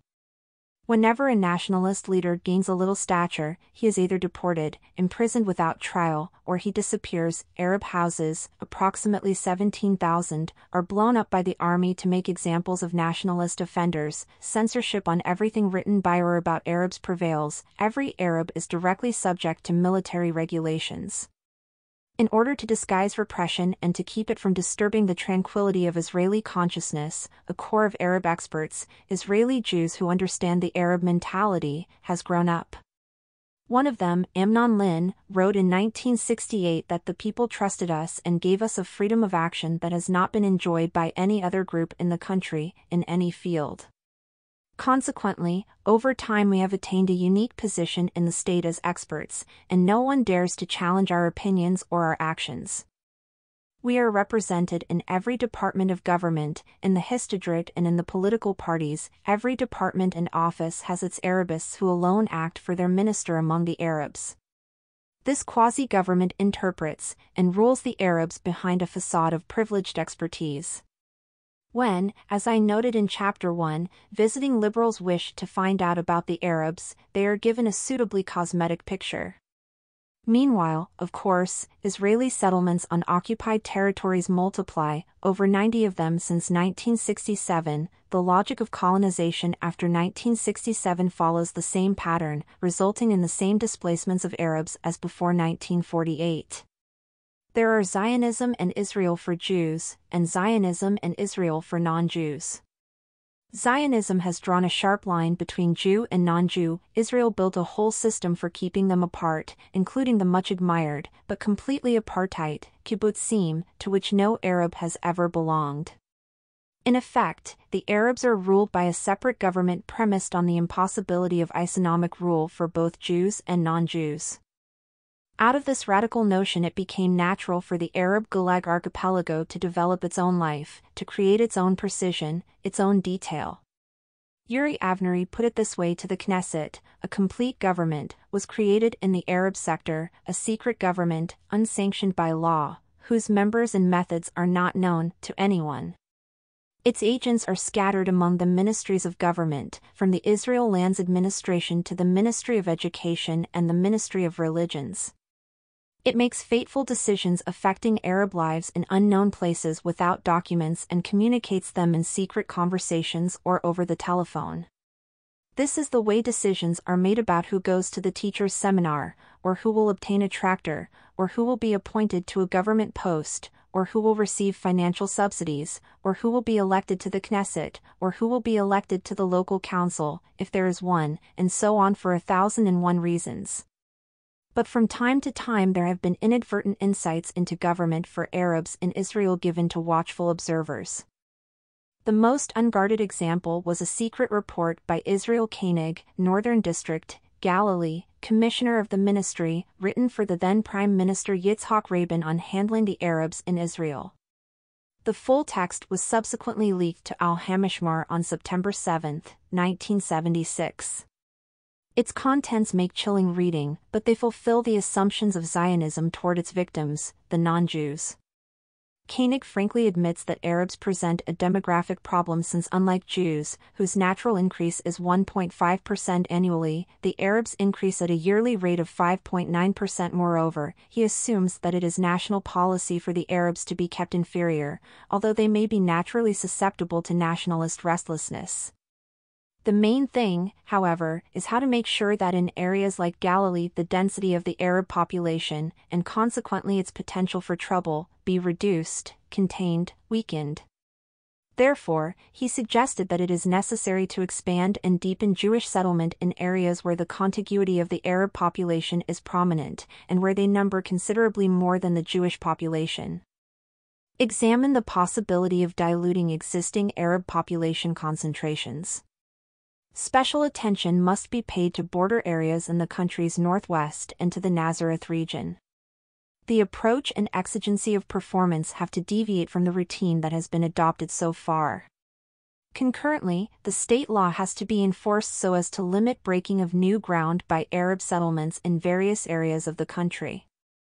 The quasi-military strategy of these suggestions is very near the surface. What we must also remark is Koenig's unquestioning view of the Zionist imperatives he is trying to implement. Nothing in his report intimates any qualms about the plainly racial end his suggestions promote, nor does he doubt that what he says is thoroughly consistent with the history of Zionist policy toward those non-Jews who have had the bad luck to be on Jewish territory, albeit in disquietingly large numbers. He goes on to argue, logically, that any Arab leaders who appear to cause trouble should be replaced, that the government should set about to create. The word has an almost theological tone very much in keeping with Jewish policy toward Arabs, new Arab figures of high intellectual standard, figures who are equitable and charismatic, and completely acceptable to the Israeli rulers. Moreover, in dissipating the restless nationalist leaders, whose main sin seems to be that they encourage other natives to chafe at their enforced inferiority, the government should form a special team to examine the personal habits of leaders and other negative people, and this information should be made available to the electorate. Not content then with diluting and manipulating the Arab citizens of Israel, Koenig goes on to suggest ways for economically neutralizing and encumbering them. Very little of this can be effective, however, unless there were some method of somehow checkmating the large population of frustrated intelligentsia forced by a mental need to seek relief. Expressions of this are directed against the Israeli establishment of the state. Koenig appeared to think it natural enough for Arabs to be kept frustrated, for in reading his suggestions there is little to remind one that Arabs are people, or that his report was written not about Jews by a Nazi during World War II, but in 1976 by a Jew about his Arab co-citizens. The masterstroke of Koenig's plan comes when he discusses the social engineering required to use the Arabs' backward Levantine character against itself. Since Arabs in Israel are a disadvantaged community, this reality must be enhanced as follows. A. The reception criteria for Arab university students should be the same as for Jewish students, and this must also apply to the granting of scholarships. A meticulous implementation of these rules will produce a natural selection. The Darwinian terminology speaks eloquently for itself, and will considerably reduce the number of Arab students. Accordingly, the number of low-standard graduates will also decrease, a fact that will facilitate their absorption in work after studies. The plan here is to make certain that young Arabs would easily be assimilated into menial jobs, thus ensuring their intellectual emasculation. B. Encourage the channeling of students into technical professions, the physical and natural sciences. These studies leave less time for dabbling in nationalism, and the dropout rate is higher. Koenig's ideas about the incompatibility between science and human values go c. no one better. Surely this is a sinister instance of the use of science as political punishment. It is new even to the history of colonialism. C. Make trips abroad for studies easier, while making the return and employment more difficult. This policy is apt to encourage their emigration.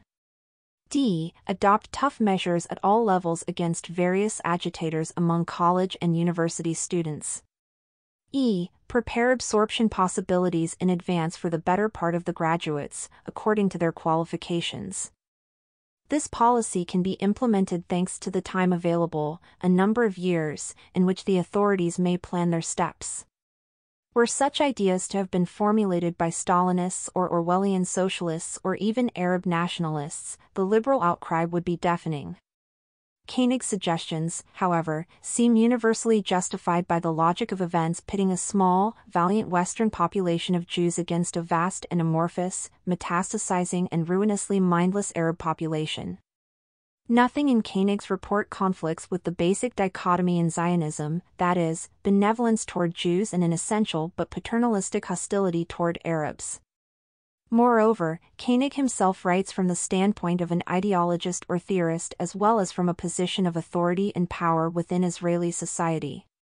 As a ruler of Arabs in Israel, Koenig expresses both an official attention to the well-being of Jews, whose interests he maintains and protects, and a paternalistic, managerial dominance over inferior natives. His position is therefore consecrated by the institutions of the Jewish state, licensed by them. He thinks in terms of a maximum future for Jews and a minimal one for non-Jews. All of these notions are perfectly delivered in the following paragraph from his report. Law enforcement in a country with a developing society like that of Israel is a problem to be solved with flexibility, care and much wisdom.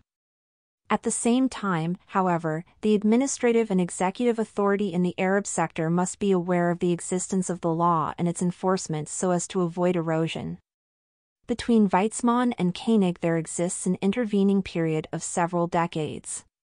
What was visionary projection for the former became for the latter a context of actual law. From Weizmann's epoch to Koenig's, Zionism for the native Arabs in Palestine had been converted from an advancing encroachment upon their lives to a settled reality, a nation-state, enclosing them within it. For Jews after 1948, Israel not only realized their political and spiritual hopes, it continued to be a beacon of opportunity guiding those of them still living in diaspora, and keeping those who lived in former Palestine on the frontier of Jewish development and self-realization. For the Arab Palestinians, Israel meant one essentially hostile fact and several unpleasant corollaries. After 1948, every Palestinian disappeared nationally and legally. Some Palestinians reappeared juridically as non-Jews in Israel, those who left become refugees, and later some of those acquired new Arab, European, or American identities. No Palestinian, however, lost his old Palestinian identity. Out of such legal fictions as the non-existent Palestinian in Israel and elsewhere, however, the Palestinian has finally emerged, and with a considerable amount of international attention prepared at last to take critical notice of Zionist theory and praxis.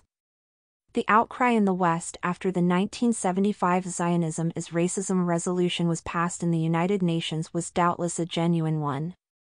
Israel's Jewish achievements, or rather its achievements on behalf of European Jews, less so for the Sephardic, Oriental, Jewish majority, stand before the Western world. By most standards they are considerable achievements, and it is right that they not sloppily be tarnished with the sweeping rhetorical denunciation associated with racism.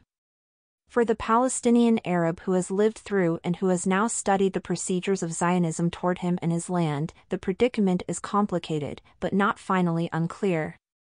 He knows that the law of return allowing a Jew immediate entry into Israel just as exactly prevents him from returning to his home. He also knows that Israeli raids killed thousands of civilians, all on the acceptable pretext of fighting terrorism, but in reality because Palestinians as a race have become synonymous with unregenerate, essentially unmotivated terrorism. He understands, without perhaps being able to master, the intellectual process by which his violated humanity has been transmuted, unheard and unseen, into praise for the ideology that has all but destroyed him. Racism is too vague a term, Zionism is Zionism.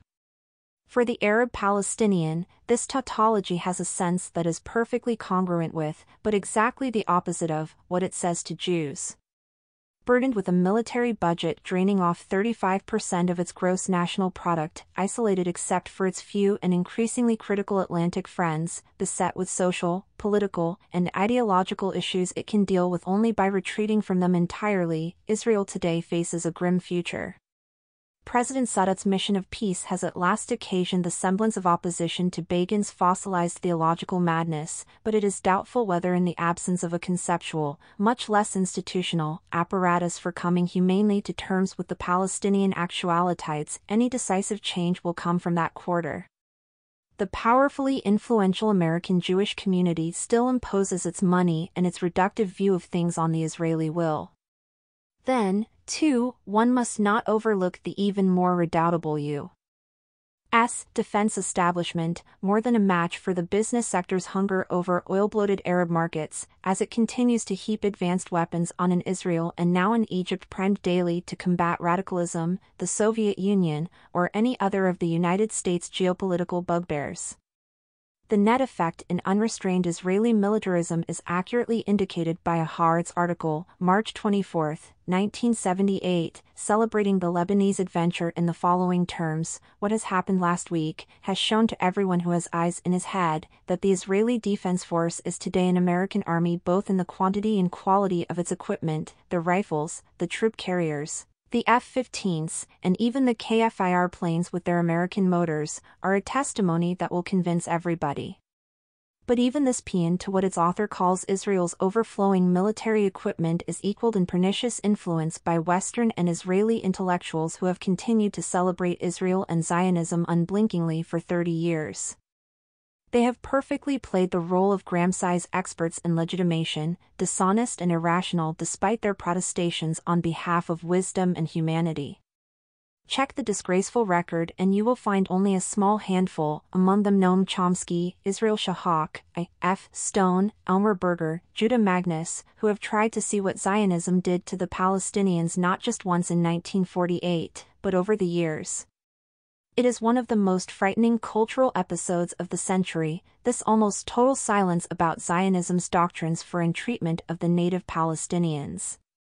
Any self-respecting intellectual is willing today to say something about human rights abuses in Argentina, Chile, or South Africa, yet when irrefutable evidence of Israeli preventive detention, torture, population transfer, and deportation of Palestinian Arabs is presented, literally nothing is said. The merest assurances that democracy is being respected in Israel are enough to impress a Daniel Moynihan or a Saul Bellow, for instance, that all is well on the moral front. But perhaps the true extent of this state worship can only be appreciated when one reads of a meeting held in 1962 between Martin Buber and Avram Aderet, published in the December 1974 issue of Pidahim, an Israeli religious quarterly. Auderet is extolling the army as a character-building experience for young men, and uses as an instance an episode during the 1956 war with Egypt when an officer ordered a group of soldiers simply to kill any Egyptian prisoners of war who were in our hands. A number of volunteers then step forward and the prisoners are duly shot, although one of the volunteers avers that he closed his eyes when he shot. At this point Auderet says, "There is no doubt that this test can bring a confusion to every man of conscience and of experience of life, and even more so to young boys who stand at the beginning of their lives. The bad thing which happened is not the confusions in which those young men were during the time of the deed, but in the internal undermining which took place in them afterwards." To this edifying interpretation, Buber, moral philosopher, humane thinker, former binationalist, can say only, "This is a great and true story, you should write it down." Not one word about the story's horror, or of the situation making it possible. But just as no Jew in the last 100 years has been untouched by Zionism, so too no Palestinian has been unmarked by it. Yet it must not be forgotten that the Palestinian was not simply a function of Zionism. His life, culture, and politics have their own dynamic and ultimately their own authenticity, to which we must now turn.